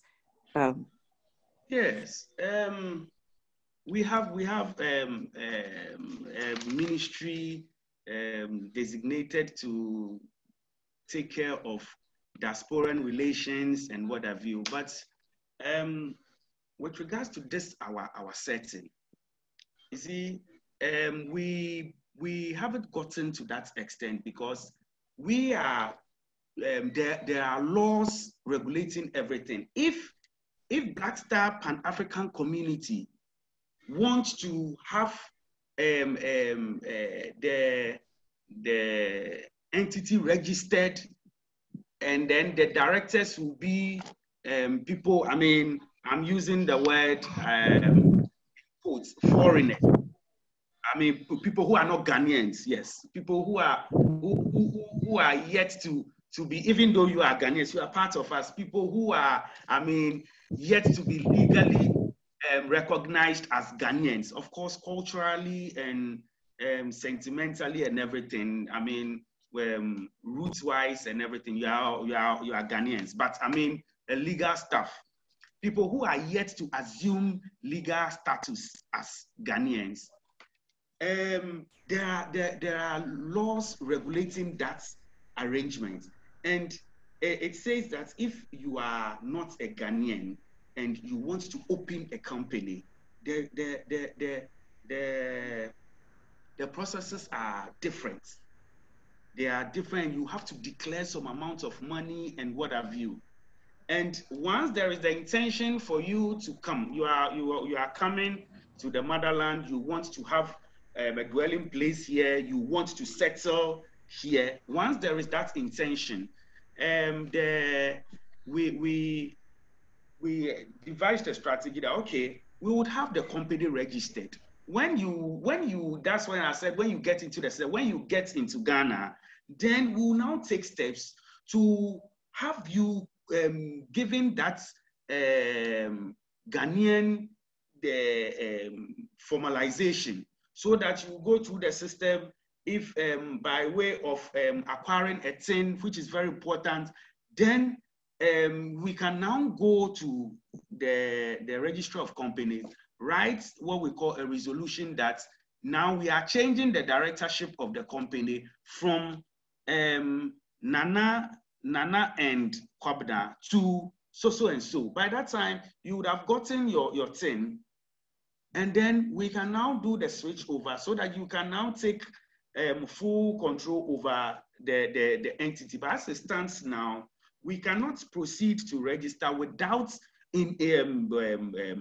register the company with people who are not Ghanaians to assume directorship role when we could have done that without going through this laborious process, and then it involves money. You have to declare some amount of money. So for now, the company will be registered in the name of the community with Kwabena, the consultants, and Nana as the directors, but it is temporal. Once you people get the necessary legal requirements, which you can use to now effect changes at the registrar of company, that's will now take out the 2 directors, and then you would now assume the directorship role, and that is it. Because at this point we couldn't have registered the company without any local involvement because of the TIN number. If it could be registered just by providing names, we would have taken the names of your executives, of your leaders, to just do the registration. But there are laws regulating people coming from outside Ghana when they want to register an entity. And then there are laws regulating people within Ghana who want to register a company. So if we take we want to register the company in the names of people coming from outside, there are special arrangements which I don't think we are in the position to meet those financial obligations. So we went for the safer of the 2 options to get the company registered, so that at a later date, that's why I advise that with a bank account, we have to hold on. When you now come to Ghana and then you acquire your bank, your TIN, then we can now create, get the directorship of the company changed, and then you can now have bank accounts for the company. But of course, the bank accounts for the company is, I don't think it's limited. I don't think it will be more than 3 or 4. But now with your, when you are in Ghana and you now have your TIN number, you can go to the bank and open your individual bank accounts. So I have a question. Yes. So what I hear you saying is after our land is registered individually, we'll obtain the TIN number. Once we get that TIN number, then will we be able to individually open a business without going through the regular $250,000 and all of that regulation? Is that what I hear you saying? Yeah, you see, with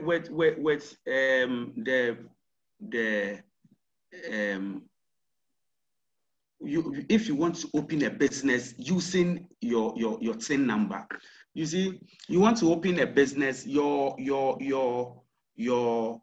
passports will determine. We have something we call residency permits. There is the to have the residence permits, and with granting you some of the resident permits is tied to work or business. You see, some by virtue of marriage, some by virtue of property acquisition. So if you intend to do business, we can take steps with the Ghana immigration to get you a residence permit, which is tied to business. So would you recommend us applying for that residency immediately after we register the property? I myself am not going to conduct business, but I know some of the people in the group want to open up a business. That's why I'm asking the question. So would you recommend that as soon as we get our properties individually registered, that we then register for residency? And can you help us with that? Yes, well, let's 110 at a time. Let's get there.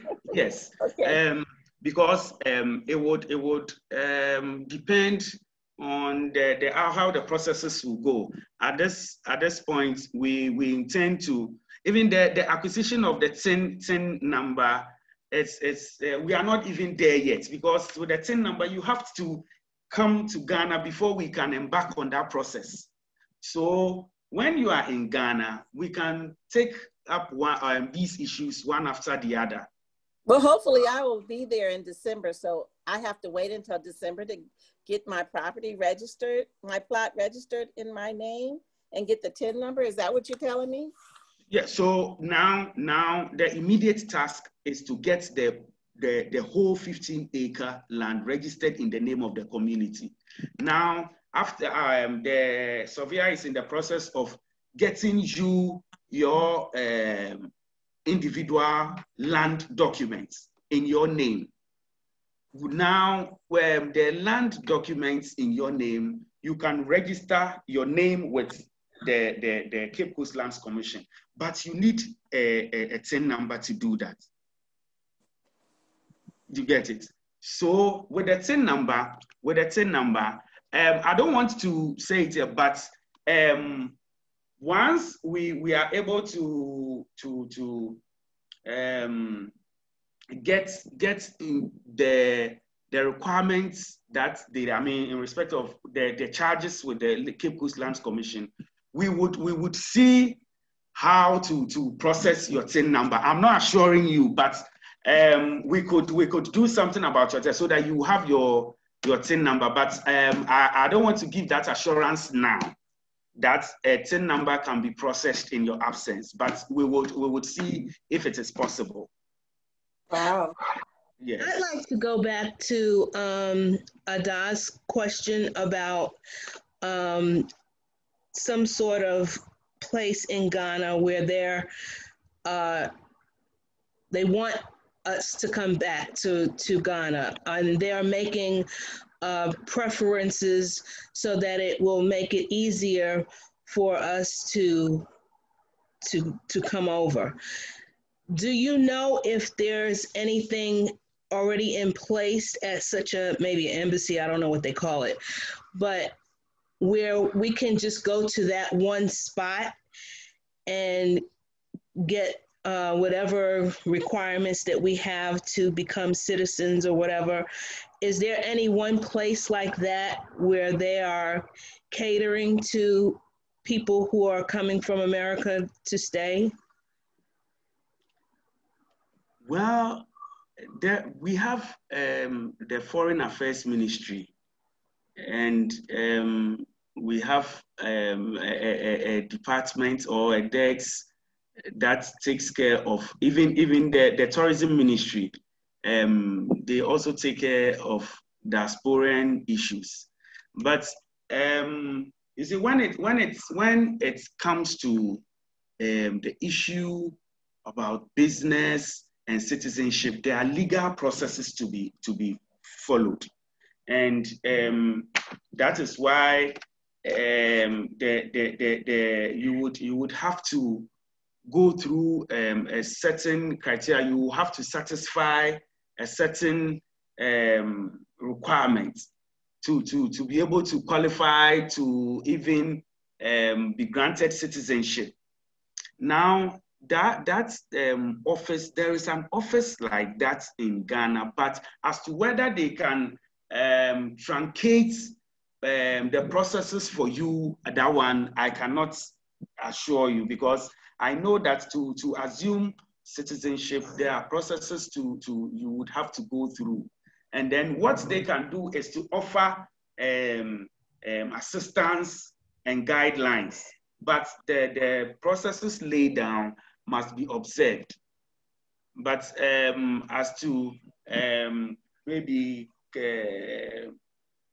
making sure that you get it without going through the normal requirements, that's one I cannot assure you on that. But there is an office that deals with diaspora relations and all that. But you see, what we are looking at this point is the registration of our land, which it has nothing to do with the said office, because it's, even though we are acquiring the land in the name of the community, the land ought to be registered. And that's one yes. So I just wanted to be clear. So we can have land and not be a citizen. Is that not a conflict? I mean, so when you come to Ghana and you intend to stay, you will need resident permits. You will need resident permits, and most often the resident permit is tied to work or business or something or marriage or something. Now, but like Kim, I may not be coming for marriage or for business. Mm-hmm. I'm just coming to retire. So what about people like us? Yes. So you have acquired property here. You've acquired property. So I mean, based on that, the immigration office would vet your application, and then you can be you would be given a resident permit. It's an application you would have to put through, and then it will be considered. So what if they decide that I can't be a resident? It won't be refused. It won't be refused. What happens to my land if I can't be a resident? Yeah, it won't be refused because they get some funds every year from you re-registering. Oh, it's an annual registration. Yeah, well, I think it is annual. Yeah. Okay. Okay, so it won't be refused. Okay. Because there are dollars attached to it. Yes. So Richard, this is Ada again. I'm sorry to keep at it again with this thing. So when I was in Ghana last time, we met with the Dr. Bennett, who's in charge of the Diaspora Forum in Accra. Do you know who I'm talking about? Dr. Bennett. Dr. Bennett, she's at the Diaspora Forum in Accra. I've not met him yet. She is actually the liaison that's supposed to be in charge of any diasporans that want to come and do business or move to Ghana. Her job is the ambassador of the diaspora. That's her sole job, is the ambassador of the diaspora.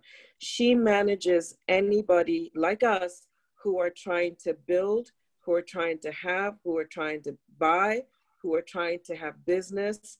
And one of the things that she said to me is that her office can help facilitate the shortcuts to what we need to do. And all I'm saying is, consider that as an option that you reach out, and I'm not saying instead of, I'm saying in a conjunction to, reach out to her and to immigration and to the diaspora office that's part of the government of Ghana, and let them know that this is a project that is happening in Ghana, and these are the number of Americans, and see what happens. I'm not saying anything else, that you shouldn't do anything else. I'm just saying that they need to know, because when they know, they understand better how to deal with it. Because we are a voice, we are a strong voice, and together we can say things that, you know, that they may not consider or accurate about the process. And one of the things that Dr. Bennett told me, because she's an American from DC that ended up moving to Ghana, and she represents the diaspora, has a diplomatic passport, has diplomatic vehicles. The government of Ghana and the president considers her an ambassador.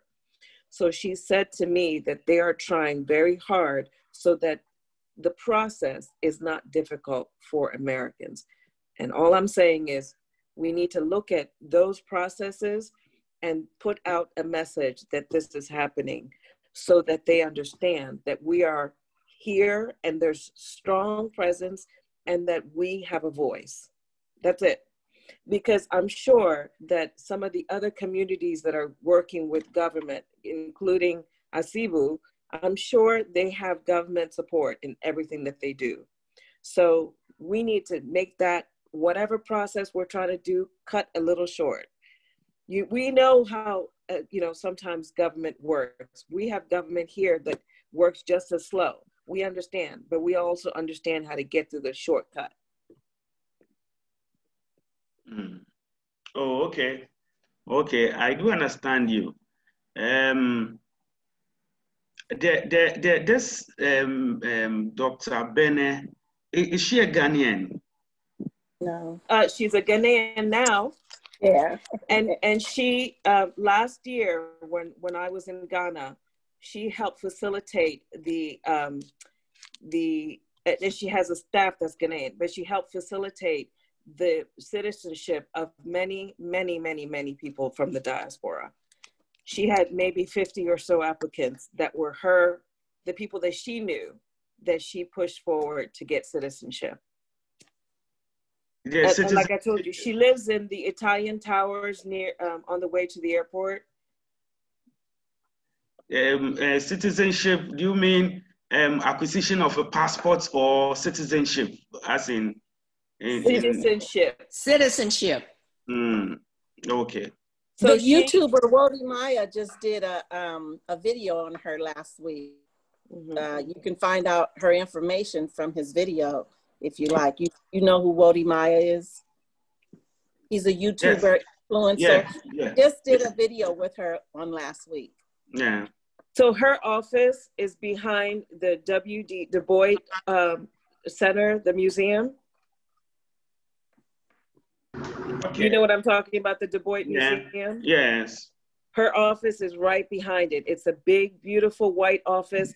And in the courtyard of her office, she has the remembrance wall where you can buy for $100. You can put your family members' names on there. And Barack Obama, when he visited, put his name. She put his name. She put Jesse Jackson had his name up there.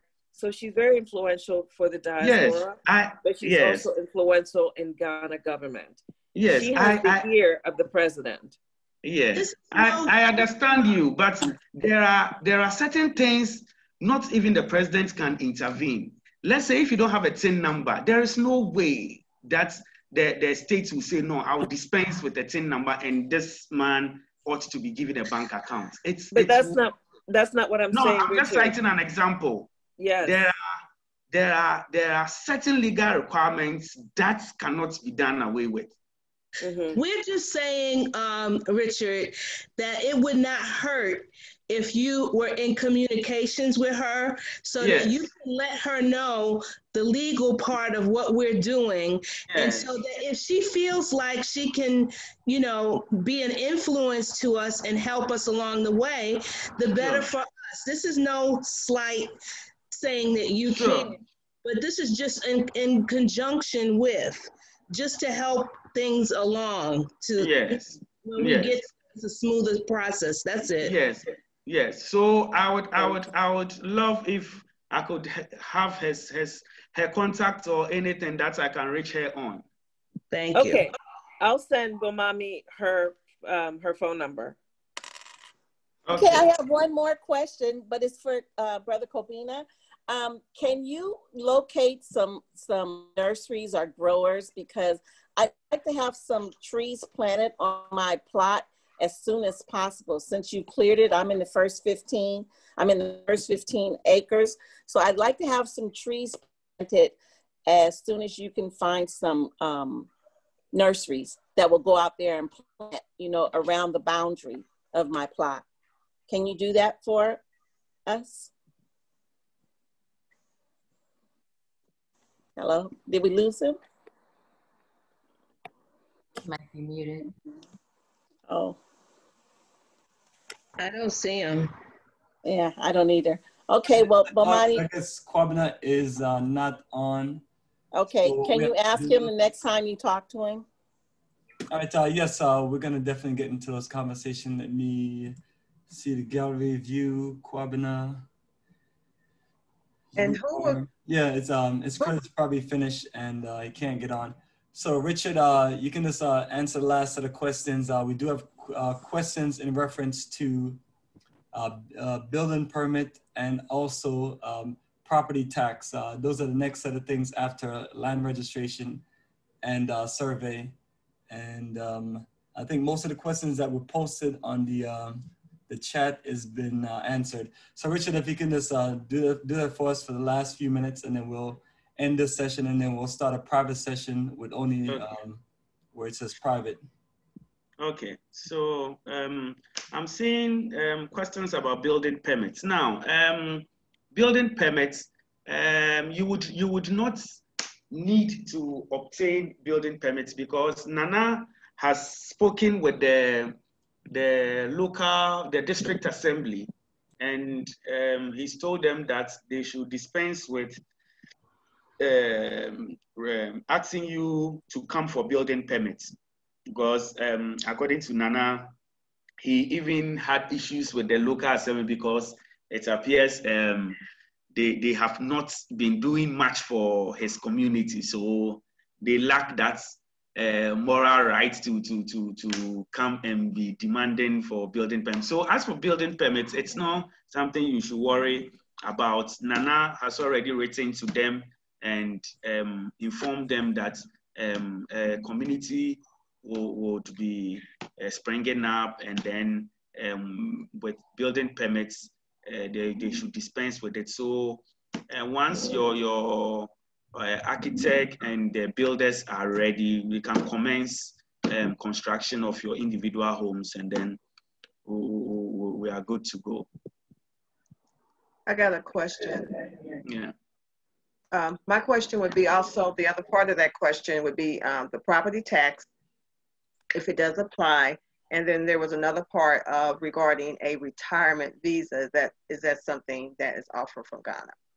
Retirement visa. And property tax also on the home. Yeah, property tax is usually is assessed on properties at the end of, it comes annually. Property tax, I can assure you that it's not something that will even be for the whole year. It shouldn't, depending on I don't see you building one person building, let's say a 20-bedroom mansion. I don't, well, so property taxes usually they are not that expensive. I don't see it's going beyond, let's say, it will range between $70 to $100 a year. That is maximum. That's maximum property tax a year, and it's even the location of the property is also factored into the commercial value of the property, because if a property is situated in town, let's say around the plush areas or the prime areas, the property rate that it attracts will not be the same as that of Jersey, which is a sort of countryside. It is not, it's a new settlement. So that will attract a meager assessment. So as for property tax, it is not anything that you should be scared of. It can even be less than $50 for a whole year. So it's not anything that we cannot honor or we cannot readily afford. So property tax for now, we can, because even we don't know the nature of buildings that will spring up there. We are now at the discussion stage. We are now trying to figure out whether it will be a rammed earth building, a bricks container. We've even not settled on anything yet. But the property tax, it wouldn't be anything scary. And Ghana, we don't pay taxes on bare lands. So even if you decide not to construct your building for some time, you will not receive property tax on the bare land lying there. No, there must be a structure on it. And that's when they will do the assessment. But of course, I'm not advising that any one of you should leave his or her land bare. Once it is demarcated and assigned to you, take steps to develop it, because I think that's the reason why we acquired the land too. So I would advise that once you have your assignment, you have your land, we should endeavor to start developing it. Yes. How long do we have to develop it? No, you don't. There is no time frame. I mean, that one, it will be an arrangement by the group, because if you can imagine, if property A is being developed, property B and C is bare, property D, I mean, there will not be a uniform development. It will, the Right. place will not. So, I mean, it's for aesthetic purposes, I think we should all try and develop our land. Yes, so that we can all we can be at the same, on the same page, we can develop it, and then, you know, it We will can bring have neighbors. yes, alive. Yeah. Mm. Oh, okay. Yeah.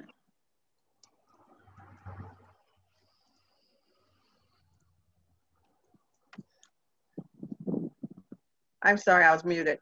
So were you able to answer the question regarding the retirement visa, if that is something that's available? Yes, retirement visa. I have never heard, there's nothing like retirement visa. You want to come and settle in Ghana. Yes, so we have registered a community. We are members of the community. You would have your land assigned to you in your name. Now, of course, you would get a visa to come to Ghana. Once you get in here, you have your land documents. You have acquired a property here. We'll use that to now start processing how your stay here can be regularized. And that's where my sister was suggesting that, okay, there is someone who is fast tracking citizenship for our brothers and sisters out there. I mean, I'll contact her, have a word with her, and then I'll look at what she's been doing. Or, yeah, at the end of the day, we want the best results. But once you get into the system and you have you have acquired a property, yes, we can use that to start processing your regularization here. And then we would take it from there. Thank you. Yeah. Welcome.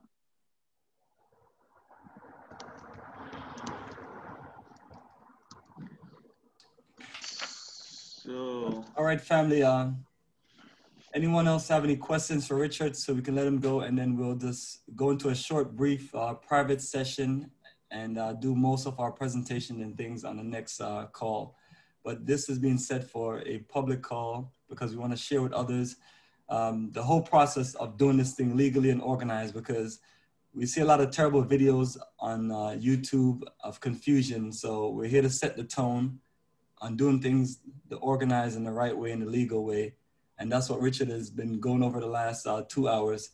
So family, if you wanted us have your last questions for Richard, so we can let him go, because he has to get up in the morning. It's late there in Ghana, and out there working, running his business. Yeah, Bomani. Go ahead. I heard Richard talk, or as mentioned, an original surveyor and another surveyor. So there's two different types of surveyors. Yes. Okay. So, the land is a bush. It's a bushy area. It's land that's I don't know, for some time, for a very long time. No one has even gone there before. Now, it will take a surveyor to go onto the land with his gadgets, his equipment to demarcate, to take out the 50 or the 15-acre land. Now, when they go onto the land, they have the gadgets they use to take the said land. Let's say if it is 15 acres, or for now we'll deal with the 15-acre land. So the surveyor will go onto the land. It's a virgin forest or whatever. I mean, a land that has trees and bushes and scraps on it. Yes. So the surveyor will do that work, take the 15 acres, now set down and draw a site plan. Site plan is essentially the layout of the land, and then put it on paper with the coordinates and then the description of the land, using GPS and all that. It's a work that, I mean, they know how to go about it. So once the surveyor finishes with the site plan, the surveyor being the surveyor for that work, who went to pick the land, will sign.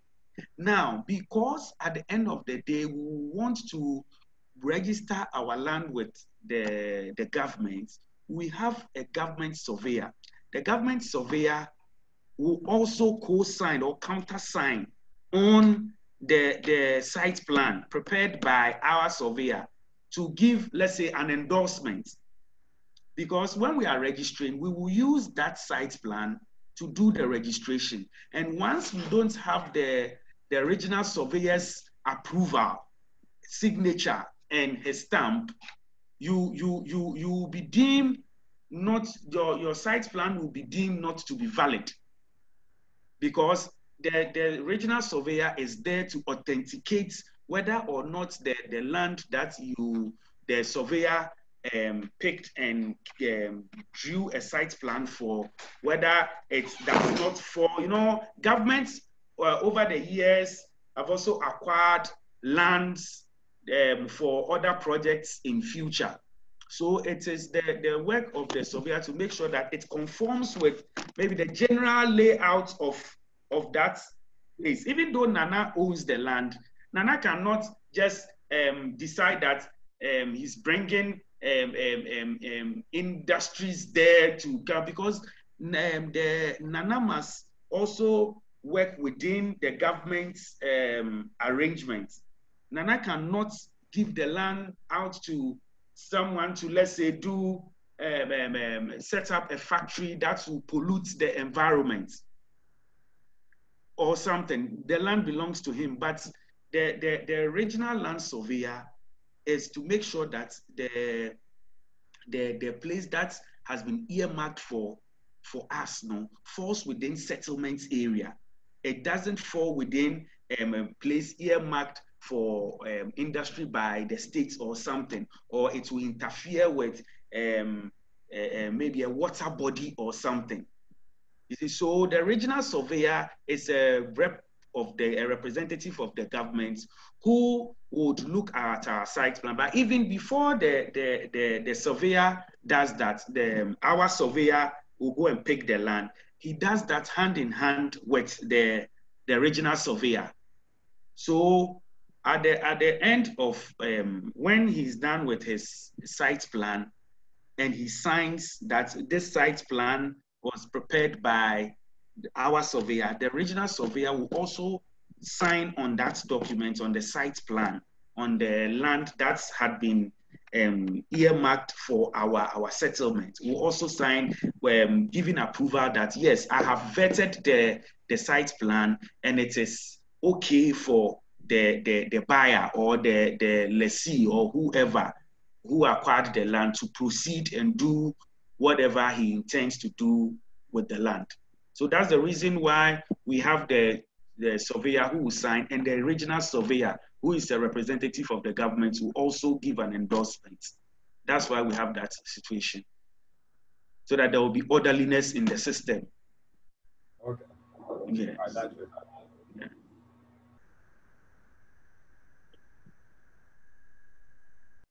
Thank you. And I'm available. I'm available anytime for any question. I'm on the platform as well, our platform on WhatsApp. So as and when you want to ask any question or you want any clarification or anything, I'm always at your beck and call. Just let me know. I'm always available. How do you spell Nana Haiti's name? Nana is N-A-N-A. Got that one. And Haiti is H-E-I-T-E-Y.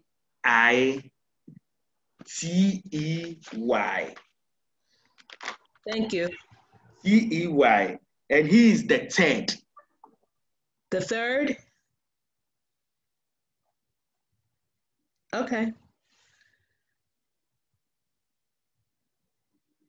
Where did he go?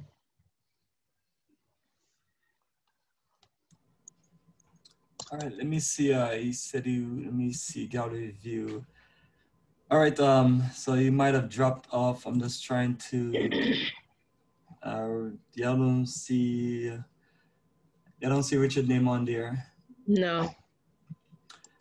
All right, well, that's literally fine. I think we have asked them a whole lot of questions to where we should be clear on many things. So what we are gonna have to do in a more private session is to continue next week on all the things that we wanted to work on and go through. So I'll resend the email and just remove the top part, and then we just continue as a second session. But since Richard and Kwabena was available, I wanted to use more of the time for us to, conversate, talk with them, get clarity of all of this information that may seem to be confusing to a lot of us, but it's one of those things where we have to understand the legal process of doing business in a country, and we can't do the stupidity of what Garveytown and other crazy people have done by trying to wing it or by trying to use traditional laws and everything. We're looking to meet up with serious investors as far as others like ourselves in the African diaspora. And in order for us to really build this energy, we have to lay down a foundation that's very just righteous and upfront and just clear, because I look at different people out there trying to do things. I look at all the negative videos about Ghana and getting land, and people tend to just not look themselves in the mirror and take any level of accountability and things like that when things go wrong in this everyday bad news on online.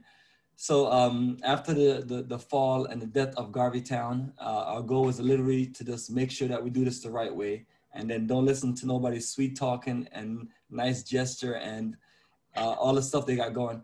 So, and another thing to add to that also is the fact that we have shown all of us that we can actually get this done by just having an organized flow of energy. So that's what Richard and Kwabena really just honestly just dare to do.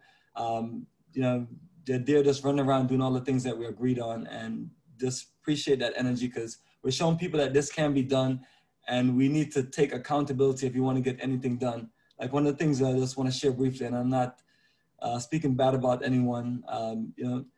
We see, I'm not sure if people see these things, like Omar Johnson is one of those people that I used to, that I've listened to him for about a good 10 years, and kind of watch other people out there that are doing things and kind of learn from what they're doing and kind of try to do things in a more way where we can kind of make it work. Because one of the things, as soon as you have certain flaws and you make certain mistakes, people are ready to tear you apart and things like that. And sometimes when those things happen, we all have to take accountability for our shortcomings and us not doing right. Like Garveytown, it's hard for anyone to type in Garveytown without seeing a connection to their unfortunate, unorganized situation. It's just, it's written in the history, and that's what I do here as an administrative person. I put things in the history and the search engines so we can just put information out there to connect with the right people and to make sure that this work, and those who cross us and try to do certain things to us, we try to put things out there to educate people about making better decisions and organizing themselves.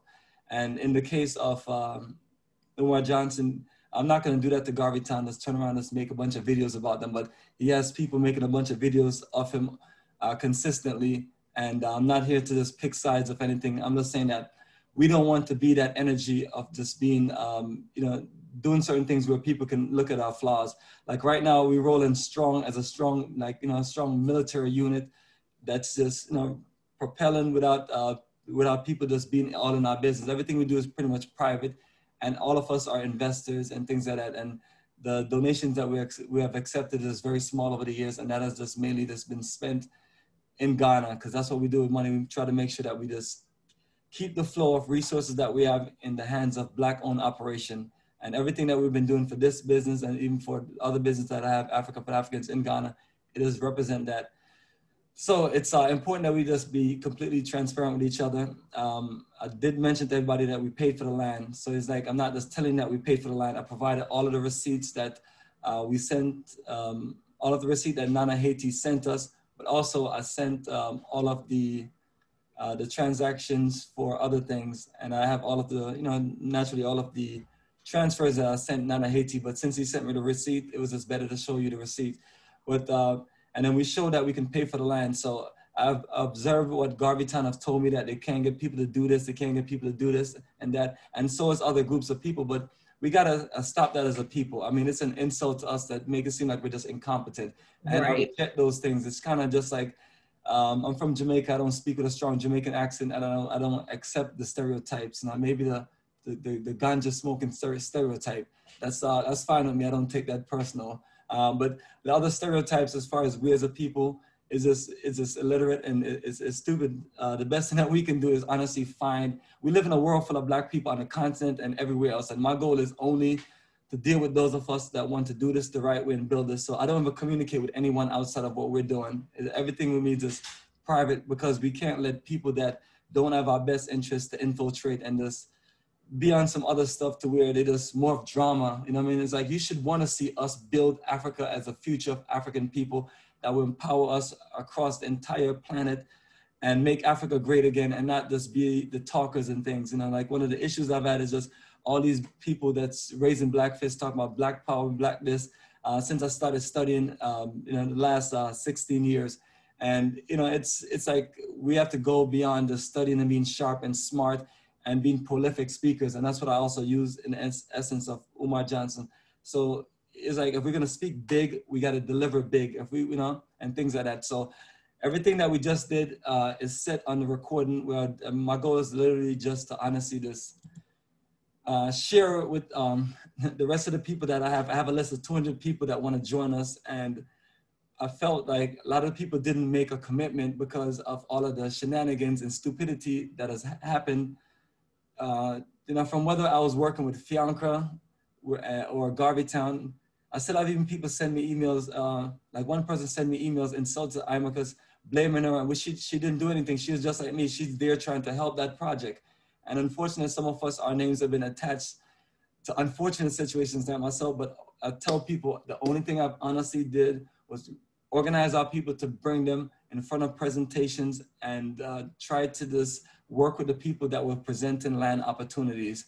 And that's why I even more so step in my game up to show everyone that we're honest about what we're doing, because it's just one or two incidents happen, and next you know, people, like in essence of Omar Johnson, I think I count like 10 different people that make YouTube videos specifically about him and discredit him. And I'm not taking up for him, or I'm not against him. I'm just saying we all have to take accountability for everything, including, you know. So I just want us to just do the right thing and just get it done right, because it's a shame that we as a people have been in the diaspora where Kwame Nkrumah and a whole lot of other people, and then you have chiefs that's offered us hundreds of acres of land and thousands of acres of land. And now you ask yourself, where's the community represent the African diaspora that's returning? And also, you know, us returning is not us just trying to be separate. Us returning is helping the common ones of us that are honestly, you know, maybe have like $5,000 that they could work with, or even $1,000. I've talked to people that say, yo, I'm on my last few $1,000s and I'm making this move to Africa. And it's like, you know, I'm gonna just chance it because I just don't want to be here no more.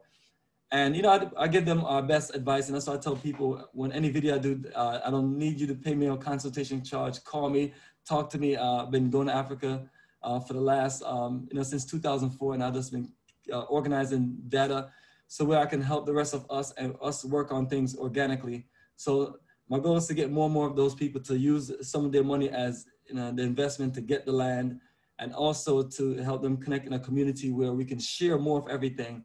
And just like we shared all the costs that Richard has to get paid and everyone else that we have to deal with, and individually, it would just, it would break most of us, including myself, because, all of us, as much money as everyone think we make in America, you got ridiculous expenses, and you got people like these crooked people in my county jacking up the water bill, jacking up the gas bill, and all kind of this unfair craziness. So even that's a situation where we're gonna have a good presentation next week to where we can talk about all of our sustainable options and things like that. So it's just me just organizing this to where we can talk about everything for this, a whole 1 year period of connections and just going over everything and build a foundation of this could happen. So my goal is to share this call with the others that are just been watching, just like I share the receipts with them, AKA the financial report, and let them know that we have everything set to where we're organized.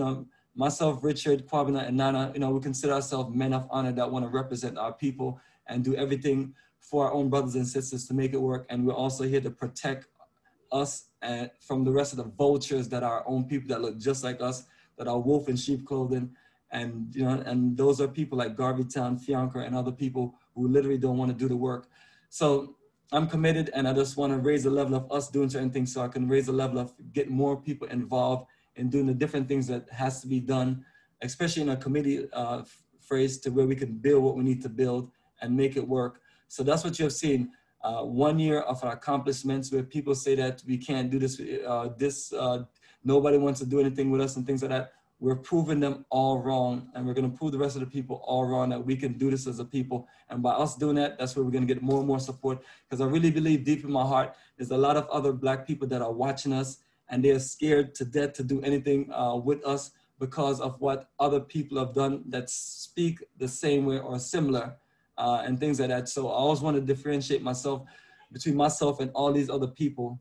So I kind of just operate in not in an isolated mode, but in a private, specific mission mode. And that's why on the overview, you have things like, we don't allow certain people in our community. And it's just pretty much, it's for straight Pan-African family people who believe in the straight African nation building and us supporting Black-owned enterprise and us being our best and doing things at the highest level with no reasons or excuses and just getting it done.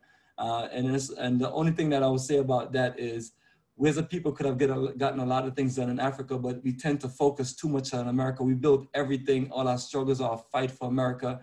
And as someone that's born in Jamaica and is from being from the outside coming in, I'm just here to connect with my brothers and sisters, just like my other African national brothers and sisters and other Black people from different parts of the diaspora and say, hey, let's use some of the best resources that we as a Black people have, which is in America, and organize even a 1% to 5% energy, because we know most of these zombies are going to stay brainwashed and they're going to go down with the ship and they're going to keep on fighting for Biden or Trump or whatever other people that they throw at them and everything. But we as a people, if we invest more in investing on the African continent, we can make Africa great again. As a matter of fact, I'm about to redesign Trump Magna hat with red, black, green, and gold and put "Make Africa Great Again" and push an energy and things like that. So it's like these people want to play their psychological games. I'm with it, where they got people running from the Democratic devil plantation system to the Republican devil plantation system. And then, you have all these Black people fighting each other about that my slave master is better than your slave master, and my slave master did this, and my slave master did this. And it becomes a level of stupidity like that. So we're the force that's really just doing something uniquely just different and say, hey, let's make this happen. And from when I started studying in 2003 to where we just started organizing study groups and connecting with other people, these are the things that I was sharing with my brothers and sisters. Like, let's not just continue the legacy of just us wasting resources and not living up to our highest potential of cooperative economics, and just literally put the work in and do it. So that's been my quest on us traveling to the African continent, trying to see different countries, because Ghana is the 6th country I went to. And Tanzania is going to be the 10th country. And those 2 countries represent what we're looking to build. So it took a little time as far as getting around and things like that. So that's what I honestly just want to share with everyone, family. So what I want to do is just open up some general questions. And remember, family, I was keeping this in a situation of it being a public recording so I can share on YouTube. So if you don't want to show your face, just turn off your video. If you want to change your name or do anything, that's fine. I don't want you to feel like we put you out there. Unmute yourself and just ask your questions or anything that you want to reason with, and we'll close, and I'll get those emails out for us to continue the other part of our conference call since we went over, because Richard was dropping incredible knowledge. And I saw a message, you're gonna have a community in Tanzania. We're gonna have a lot of things in Tanzania, but it's like, you don't wanna run your mouth and start talking big like some people, and then when things don't work out, then people turn against you. So let's be real with ourselves and build what we need to build in Ghana. Me going to Tanzania and also going back to the Gambia, it's going there to do field research and kind of just, do what I call just underground research and process things. And yes, I know that we have folks in the diaspora that's there doing certain things, and I appreciate the energy and I like what they're doing and things like that. But it doesn't necessarily mean that I'm looking to connect with any of them. And I'm not trying to just be rude or disrespectful or mean or anything. I'm just saying that based on everything that we've talked about, you see how we move in we move in a different kind of unit from, and not trying to separate ourselves. It's just that some of us have to operate on the highest level of just professionalism and organization and things like that. And it's not like we're just saying that we're better than any other group of people. I just basically want people to step their game up before we do before we do anything, because after the fall of Garvey Town is dead, 16 years of failure, and all the lessons that we've learned, and still trying to get back so much of our money as far as, our refund that we're supposed to get back, which I've literally just credited everyone from my end, which is, people say that's unfair. It's unfair to me, but that's not the point. The point is I have to also be accountable. I have to be accountable for the situation, which I literally showed my accountability by getting Richard and Quabin and us working a new land deal also, and making sure everybody got credit, that whoever needed refund, get refund. But literally just want folks to know that, I'm done giving any of our people the benefit of the doubt anymore. It's like, don't come with me all the talking and the presentation. Come with me and show me your documentation. Be about your business, and then we can talk and work together. I'm here, our space is here for video calls and meeting people and things like that. And if they can't live up to those things, then we're just done with them. It's just because you have to have a whole lot to lose for us to do things with you. And that was my issue with Garvey Town. Those losers had nothing to lose because they were already just behind on everything, and they've already didn't plan it out. And them and other people look at us from the diaspora as their victims, or people that they say, hey, let's get them to just do all the things that we need them to do, and build our community based on our dictatorships and rules and laws and everything. And let's not give them legal paperwork so we can kind of have control of them and their property. That is wickedness. So that's why you see hashtag Garvey Town is dead, because if you're gonna represent our people and use Honorable Marcus Garvey name and represent that you're gonna build a community and things like that, you better step your game up. And if if you're gonna do something and we're not involved in, that's kind of your business. But if you're gonna take our money and not represent us, you're gonna have drama. So I apologize to anyone if I sound childish by doing the stuff I'm doing. I'm not specifically making videos of them, but I'm also interjecting information in the videos that we do to literally educate all of us on what we're supposed to do when we do land investment or we decide to commit to certain groups. So Richard, the legal person in Ghana, literally just explained that whole process the last 2 hours. And Kwabena also explained that process. So I advise anyone out there that's watching this video, if people are not willing to lay it out for you and show the documentation and everything, don't trust them, don't do business with them, don't waste your time, because you do have a whole lot of wolf in sheep clothing out there. And they make people like myself and those of us that's ready for the revolution look bad. And I'm just sick and tired of our people getting in the way of our progress. And that's why I'm only doing business with those of us that are ready. So when any of those other groups in any of those countries step their game up, I can do business with them, because sometimes I look at people's website and what they're doing, and it's just a flow of this unprofessionalism, unorganizations. And then I look at, this is why we don't own much of anything in America, because we don't want to bring our A game, and we just want to just wing it.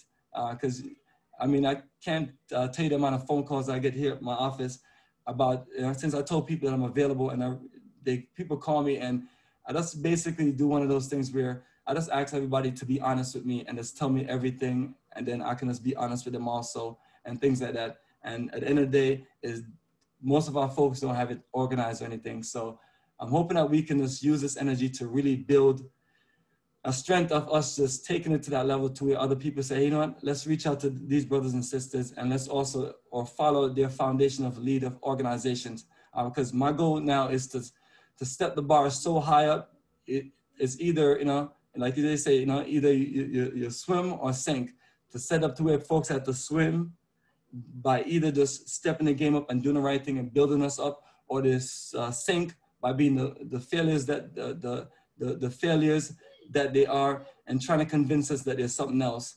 So I'm putting this out there to my brothers and sisters.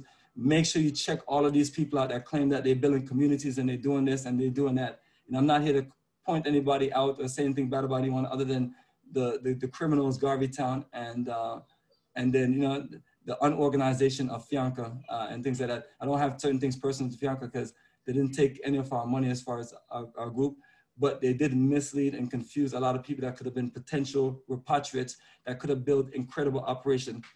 And one of the things that we have to look at, and also family, if anyone is just burned out by this and has to move on, I'm fine with it. I do understand, but I have to just go through certain things for a recorded call. So, you know, so one of the reasons why we just have to just honestly go through this is just over and over again, family, is because this may be our last stand to do this, right? And right now we have a momentum of energy of people that are coming through. So let's just make it happen.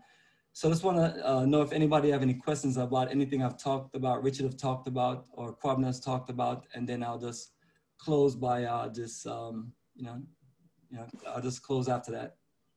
I have a question. When should we send in our $1,100? You can send it out once we get documentation of from the Lands Commission as far as the invoice and those things.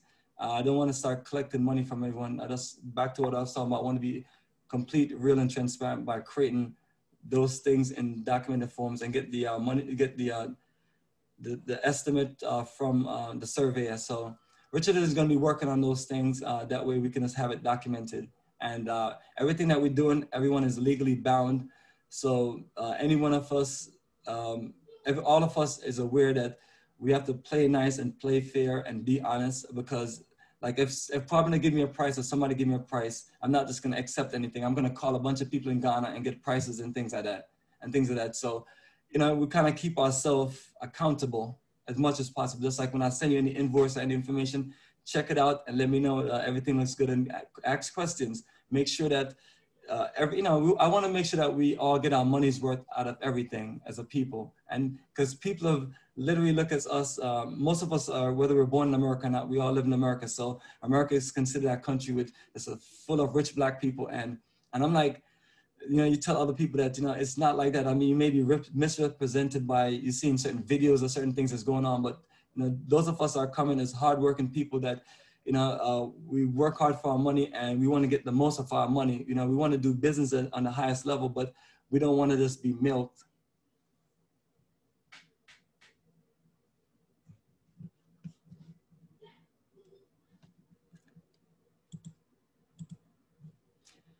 All right, family, I'm still available for a few questions before we close in the next 10 minutes, which will make a call a 3-hour call. I have a question. I put it in the chat, but I wanted to know if we had any like insurance to secure our money and for you as well, so that you don't have to, you know, use your money to pay back people. I mean, is there any insurance that we can attach to this effort? The best thing that we can do is just to do everything via the legal process and get attorneys, get court stamps and everything, and have our ownership of the land.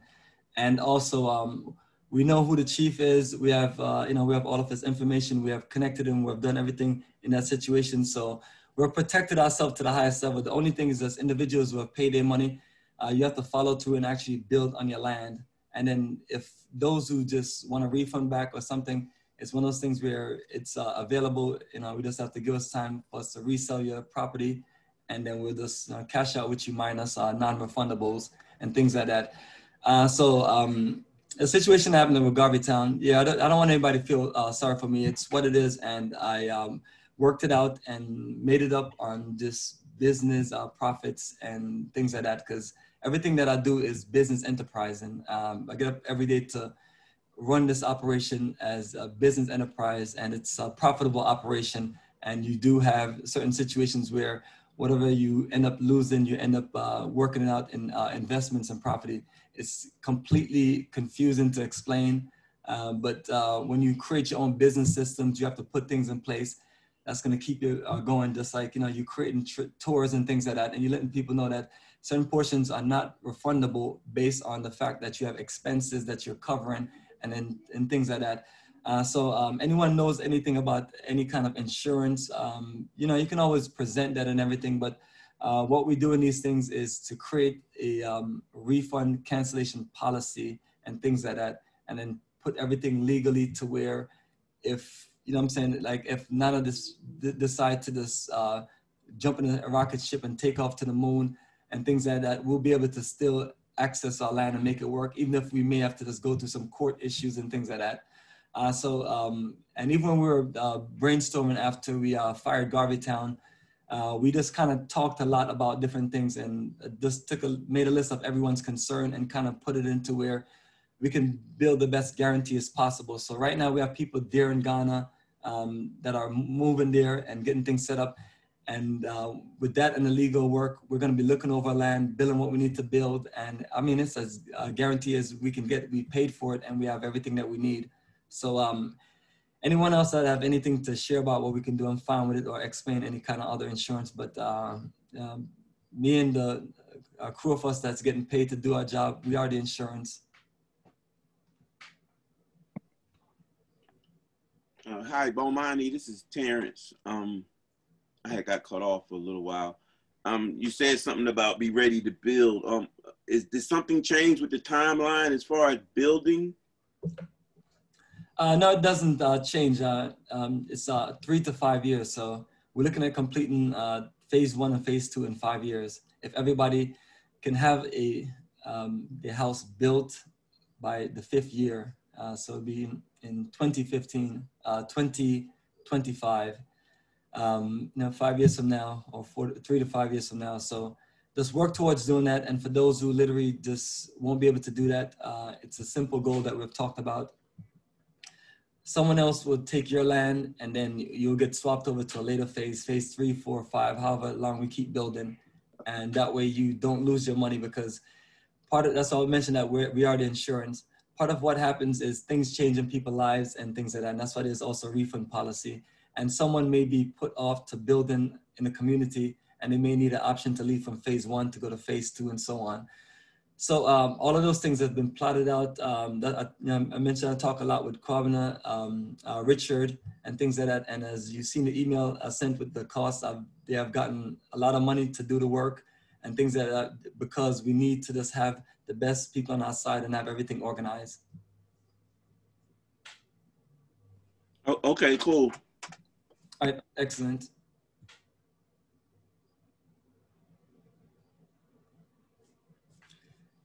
All right, family, so it's a few more minutes. Any last minute questions?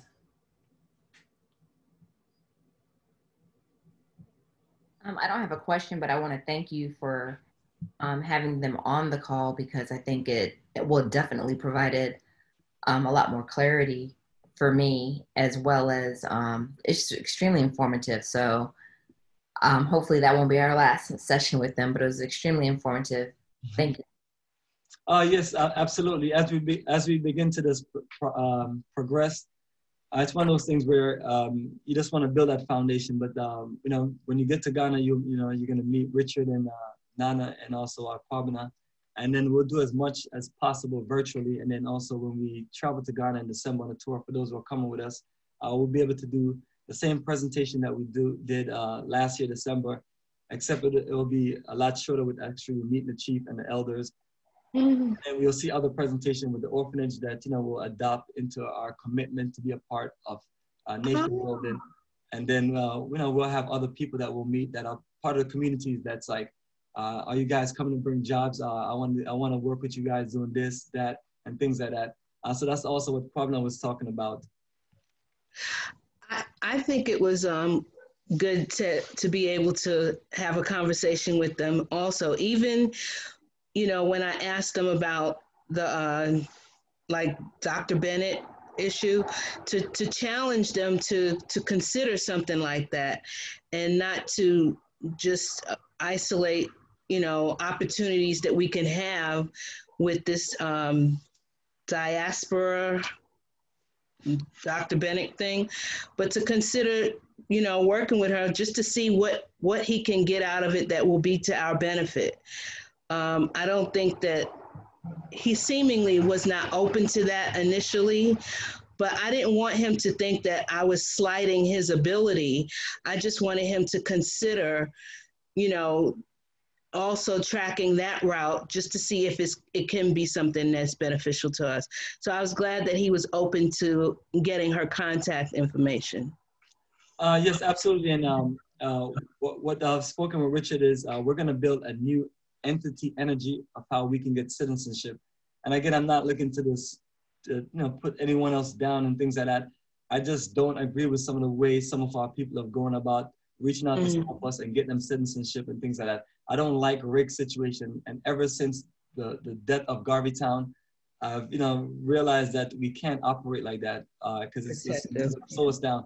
So those who was able to do whatever, that's fine with them, but we're gonna build ourselves as a legal entity there in Ghana, building bridges, connections, being a part of development, and being a part of investing in the future of us as a people there in Ghana, and not there just as someone who gets citizenship and then they're there in Ghana, lollygagging or just basically just enjoying their American life in Ghana and things like that, and just got a citizenship because they paid somebody this amount of money and things like that, and so on. As a matter of fact, I got a call from someone recently that was explaining what people are doing, and I was like, if that's what they want to do and they feel like that's helping, that's fine.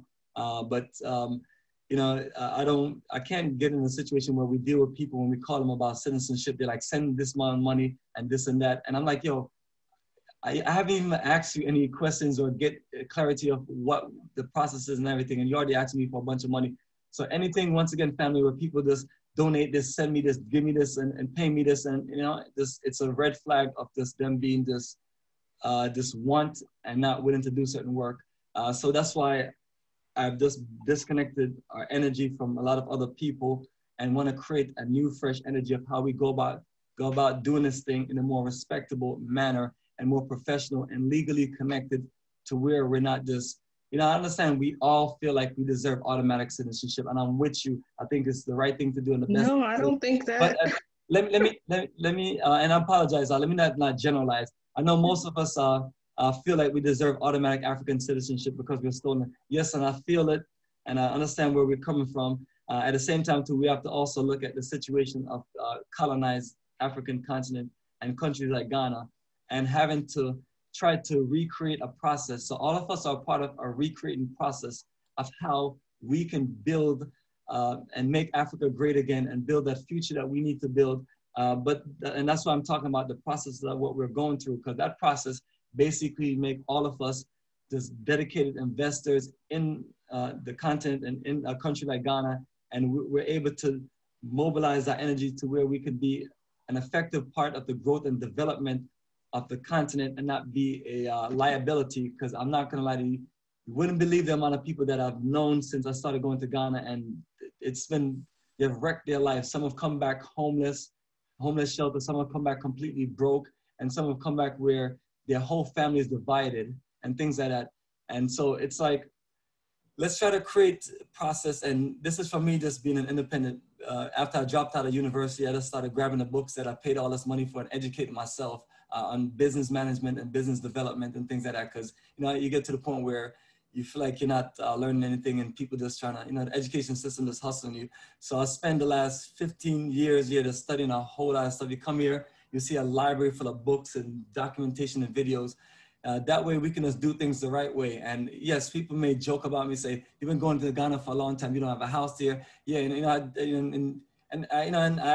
listen to all the insults and I don't take it personal. But it's like, I tell them like, yo, at the age of me going to Ghana, I was just starting my independent career and I just started building what we're building, and it made more sense to stay here. And especially if you have a child, you don't want to just drag yourself and your child to Africa and then you don't have things worked out. Like right now we have things worked out to where we're gonna build our own school system set up for our entire town itself, for the children that's at the orphanage, ourselves and other people. So, and then have other Ghanaian professionals and other people be a part of our education system so we can all educate and develop each other and things like that. And then back to the citizenship process, we're looking to organize things as we're showing our government in Ghana that we have dedicated ourselves to a few years of process of building something that's viable to Ghana and things like that. And so we'll work out how we can get our citizenship because we're going to be landowners, business owners.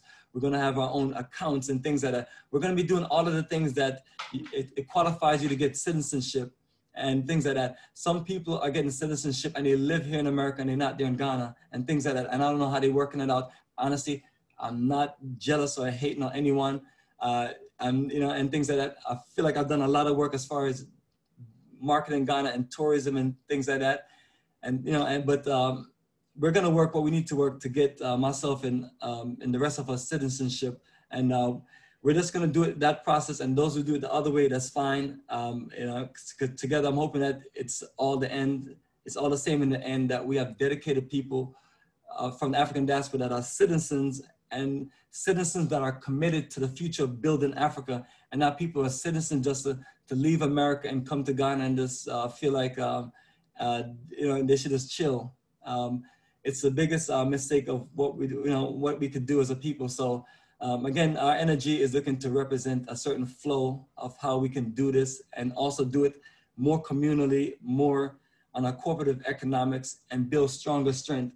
Because sometimes if you're not a strong entity, it's hard to be at the sitting table. So we'd have built what we need to build, and then we'd have gotten different attorneys and consultants to be a part of our staff or our crew that represent us to, even get things like basic, work permits or different things that we may find challenging when we go there individually. And then we reach out to an entity that's supposed to be able to help us with our repatriation. And then you find out that they're completely unorganized, don't know what they're doing, and they're asking you for money without even giving you clarity of what they can do for you. So those are the things that I don't want to be associated with, family. I feel like it's an insult that people think all of us are unorganized, unprofessional, and things like that. And so our energy is going to represent leadership. And, and that's one of the things I learned when I was in the US Navy. I saw the organized professional military operation that executed all the things that they need to execute based on attention to detail and based on this not organizing, just organizing and mobilizing and being strategic and tactical on every approach on what needs to be done to where you can get the best of your mission. And that's what I wanted us to do with this. So once I'm finished completely with these presentations, I want us to just try to get certain information out to more people so we can work on paying off our 50 acres of land, because it's a one-year deal. And with that, we just go straight to building, and I'm hoping everything will be set next year where we just really just doing a fast pace of developing the community to where people can see that this can be done. And I said enough, family, so let me stop and let's get some last minute questions. I have a question. Are we clear on a little bit? Remember when Richard said that the directors as it stands would be Nana and Kobina for our community. That's the legal, that's how it is legally. Are we clear what it will take for us to get our own directors? I mean, does it mean that everybody who's a board member has to officially have relocated to Ghana, or exactly what is the threshold for being able to get our own directors? Yes, it's an immediate changeover. I've done something like that similar on another investment project that we had several years ago. And it's a great strategy because it put less stress on us to come up with ridiculous money that we can use for development. So it'll be immediately once we close out on all of this legal process. And yes, we don't have to be there directly, but one or two of us are going to be there. So they'll be a part of going to, going with Richard and Kwabena to the location, and then we'll create all the legal documents that we need to create to get a changeover. So it's something that will be done immediately. So immediately means we're looking at the beginning of next year to have a lot of these things clear. As you can see, there's a whole lot of moving around and things going. And our goal is just to have it all set and organized, especially once I go to Ghana in December with our group and come back, because that's when we're going to have certain meetings and certain communications for those things to happen. And unfortunately, I can't stay in Ghana longer than the time I've set. But we should be able to even do it after that or before that. So I'll definitely keep everyone posted, but it's not a situation where we plan to just have it drawn out. Does that have to be done before we start getting our site plans and our pillars, pillars up? No, because everything is set in the legal name as a business name for us as a group, and all of our names have been submitted. Like everyone's legal name has been submitted, which is connected to Africa for the Africans. Sorry, excuse me, Black Star Pan-African Community, separate entity, to where plots 1 to 50 will be numbered in the system, and we'll be able to do what we need to do. And as far as who's the director and things like that on the account, that will be just something that wouldn't get in the way of what we're doing. And that's what we're doing. We're creating a setup to where none of these things are going to get into the way of us progressing on what we need to do. They're just basically set to where it cuts, we're trying to, it cuts unnecessary process out the way and things like that. And I'm trying to see if I answered your other question. You did, you answered it. I was just trying to determine whether or not, because we got to get that TIN or TIN, and I'm just trying to be clear on what are the prerequisites for us to get to that point, because I understand that as that's something like your social security number, your tax identification number here, where you just can't move anywhere, anyway, without that number. Yes, and Ghana is organizing as much process as there are. A lot of things have legally changed in the country since I've been there. And so I appreciate Richard with updating us on that one. And that is our direct goal, is to make sure all of us have that number to where all of us can, because all of us need bank accounts, because you're gonna have to figure a way how to pay, pay the builders and things like that. And we don't want to get ourselves administratively too involved in too much unnecessary accounts of collecting money. So the best thing that we could do is just get everyone's account. And also, as far as the Black Star Line Cooperative Community Credit Union, which is a separate entity from us, that's another option that I just gotta meet with them and talk with them. And also we have our sister Renee, she's there, she's gonna connect with them and see what other options that they can create to assist us to set something up with them also, so everyone can get access to accounts there in Ghana. That way they can move your money around and also, pay certain things that you need to pay. And once we get our TIN, then we can start operating as businesses in Ghana without the $200,000 that they wanted. The corporation that we set up, Black Star Pan-African Community, which is a corporate enterprise, we are officially business owners. We have a business registered, and we're going to operate under that business entity, which has all of our names attached to it. So it's kind of like you just coming up with different ways. And then I'm not talking about the shortcomings that are cutting the system, like or some of Garvey Town, but as far as just coming up with tactics to, because some of the process is unnecessary there, and it just delay us. So us being a group and just being an enterprising group, it gives us a lot of flexibility to get a lot of things done as far as billing. Like I mentioned, Richard and other people be able to just get us so many different things because we're attached to this corporation and attached to a registered entity and landowners. So it's just never been explained that way, because I've never heard people have these processes, but it's something that literally planned out over several years, and just figured that, strength in numbers is the best approach, because we'll just, the money that will come there will just get sucked away. And that's one of the biggest stories you're gonna hear from people, that I just came with a bunch of money and it just disappeared, like magic or something. Thank you. All right, appreciate it. And family, I know we're dropping off one by one, but trying to stay on to finish this part of what we have is just a public communication to update everyone on our 1-year process of us doing everything the legal way and being able to set up an incredible enterprise and showing that it could be done within 1 year and not 16 years of failure, like or the many different years other people have just played games and things like that. So.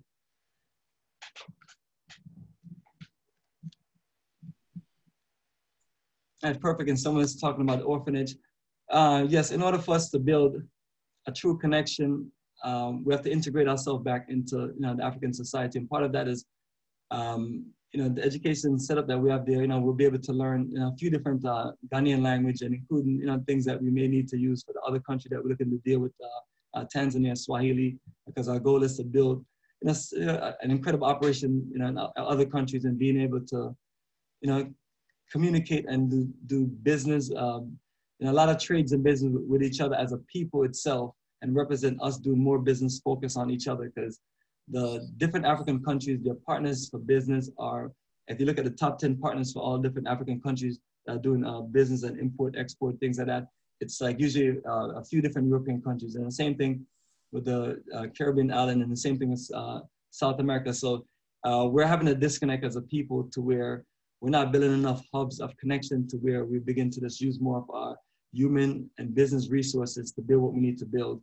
Because we're gonna have to do that in a higher level, because the Chinese, the Indians, they're already in the gates, the invaders are already inside the gates of Africa. And in order for us to really do what we need to do, we have to build ourselves and do more business with each other and dominate, because there's no reason why we should have a whole group of all these other foreigners that's taking up Africa and begin to now suck the life in Africa. And since the Indians and the Chinese were literally colonized and dominated by the, example like the British so-called empire, and they were put in charge of us in countries like from Jamaica, South Africa, and you just name the countries. So after so-called this independence and things like that, and the oppressors are left, these became the new oppressors.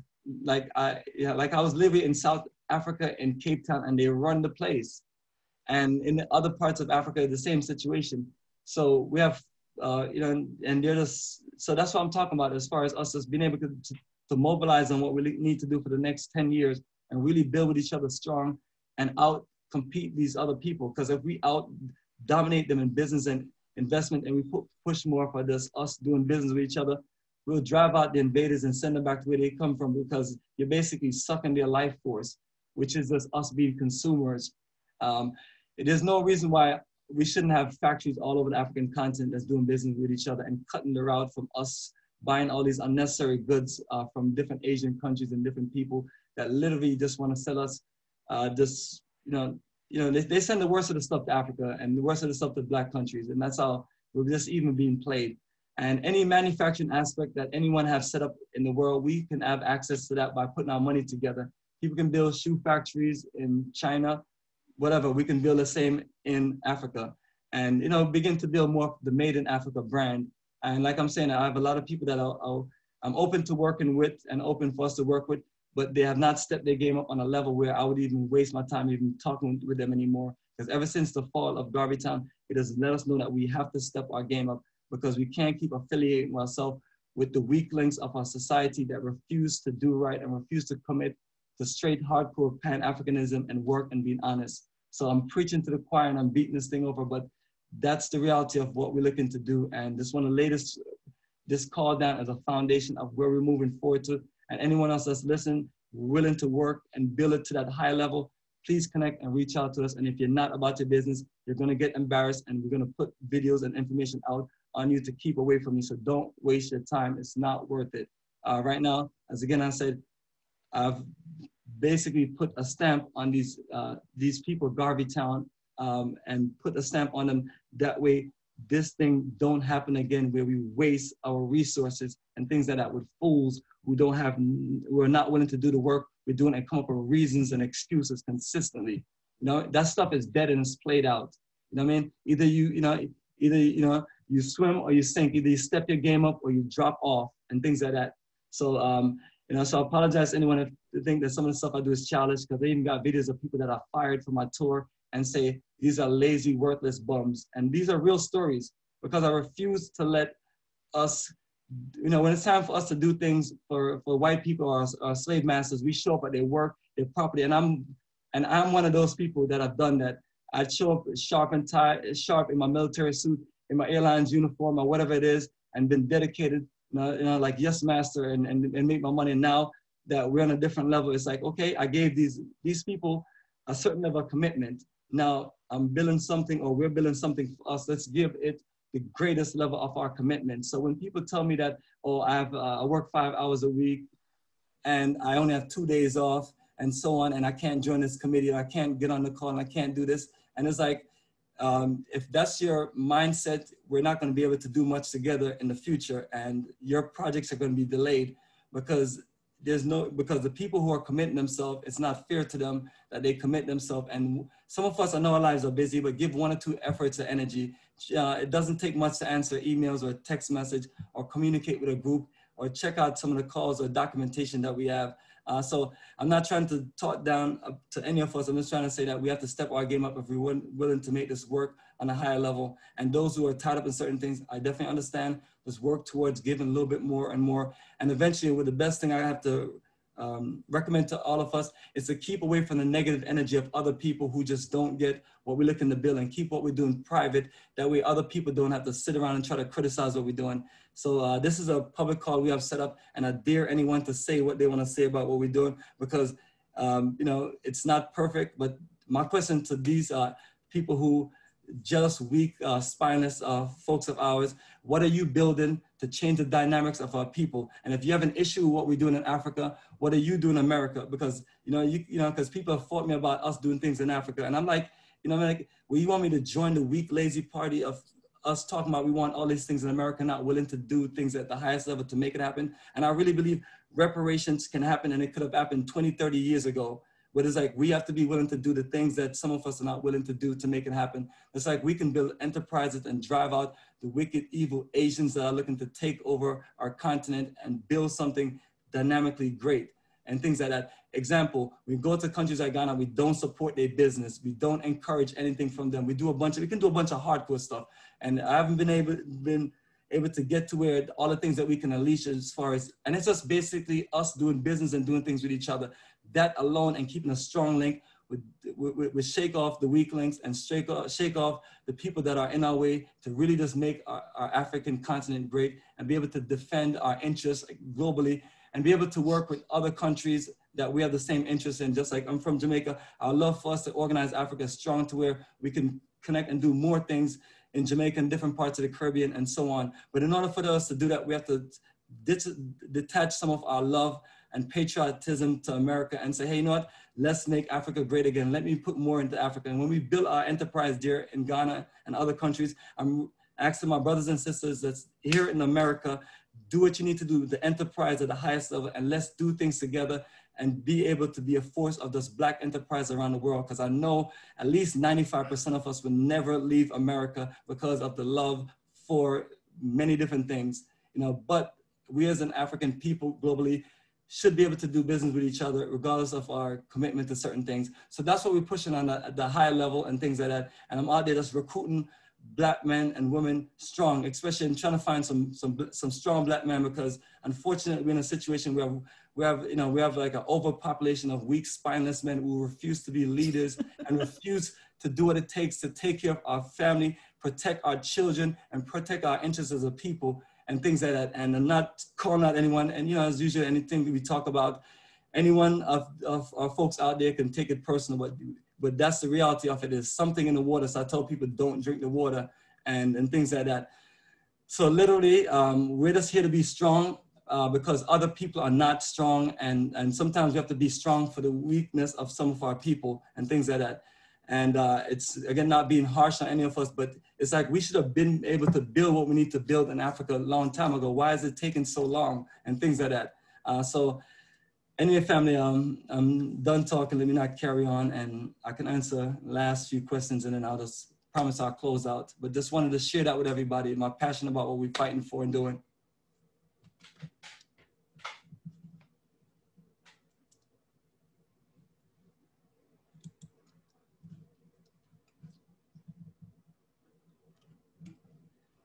All right, well, perfect. Let me just turn this back into gallery view.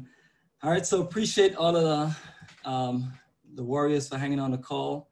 The recordings will be available sometime tomorrow. So everyone, appreciate your energy, and anyone want to talk to me or communicate with me, to send a message. My goal is to communicate with all of us on an immediate base and absolutely within 24 hours and things like that. If you just need to get me directly, just call me or send me a message that I just really need to talk with you, and I'll be available.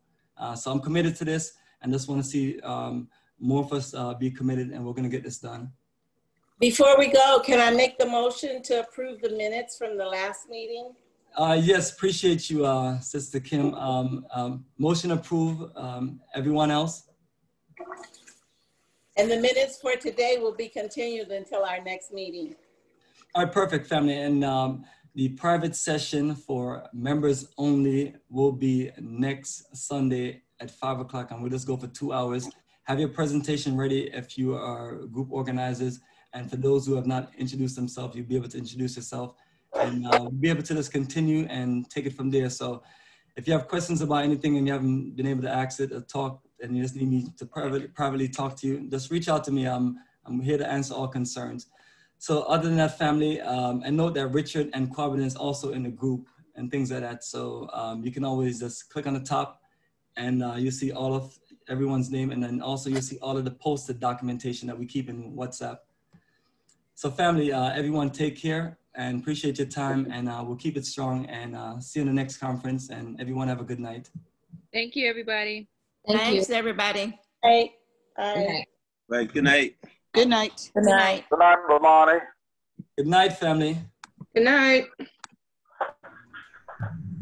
Good night. Good night, my brother. Night Yes, all. family, let's keep it strong. Black power, African nation building. Only way to go. Africa for the Africans. Yes, family. The age of our enterprise in Black Star Pan-African community, family. Yes, it is real. Reach out to us, link us, and join the power of us. And we will keep it strong.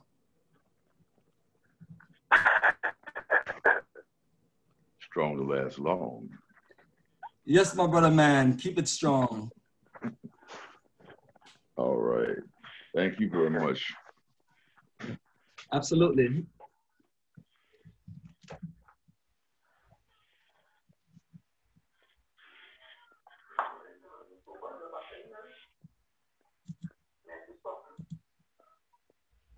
All right, family, good night everyone. Good night. Good night. Good night.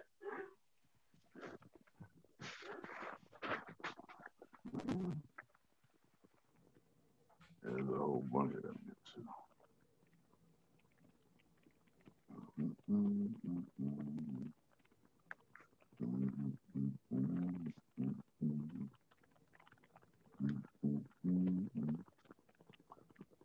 Still working it, huh? Yeah, he's still working it.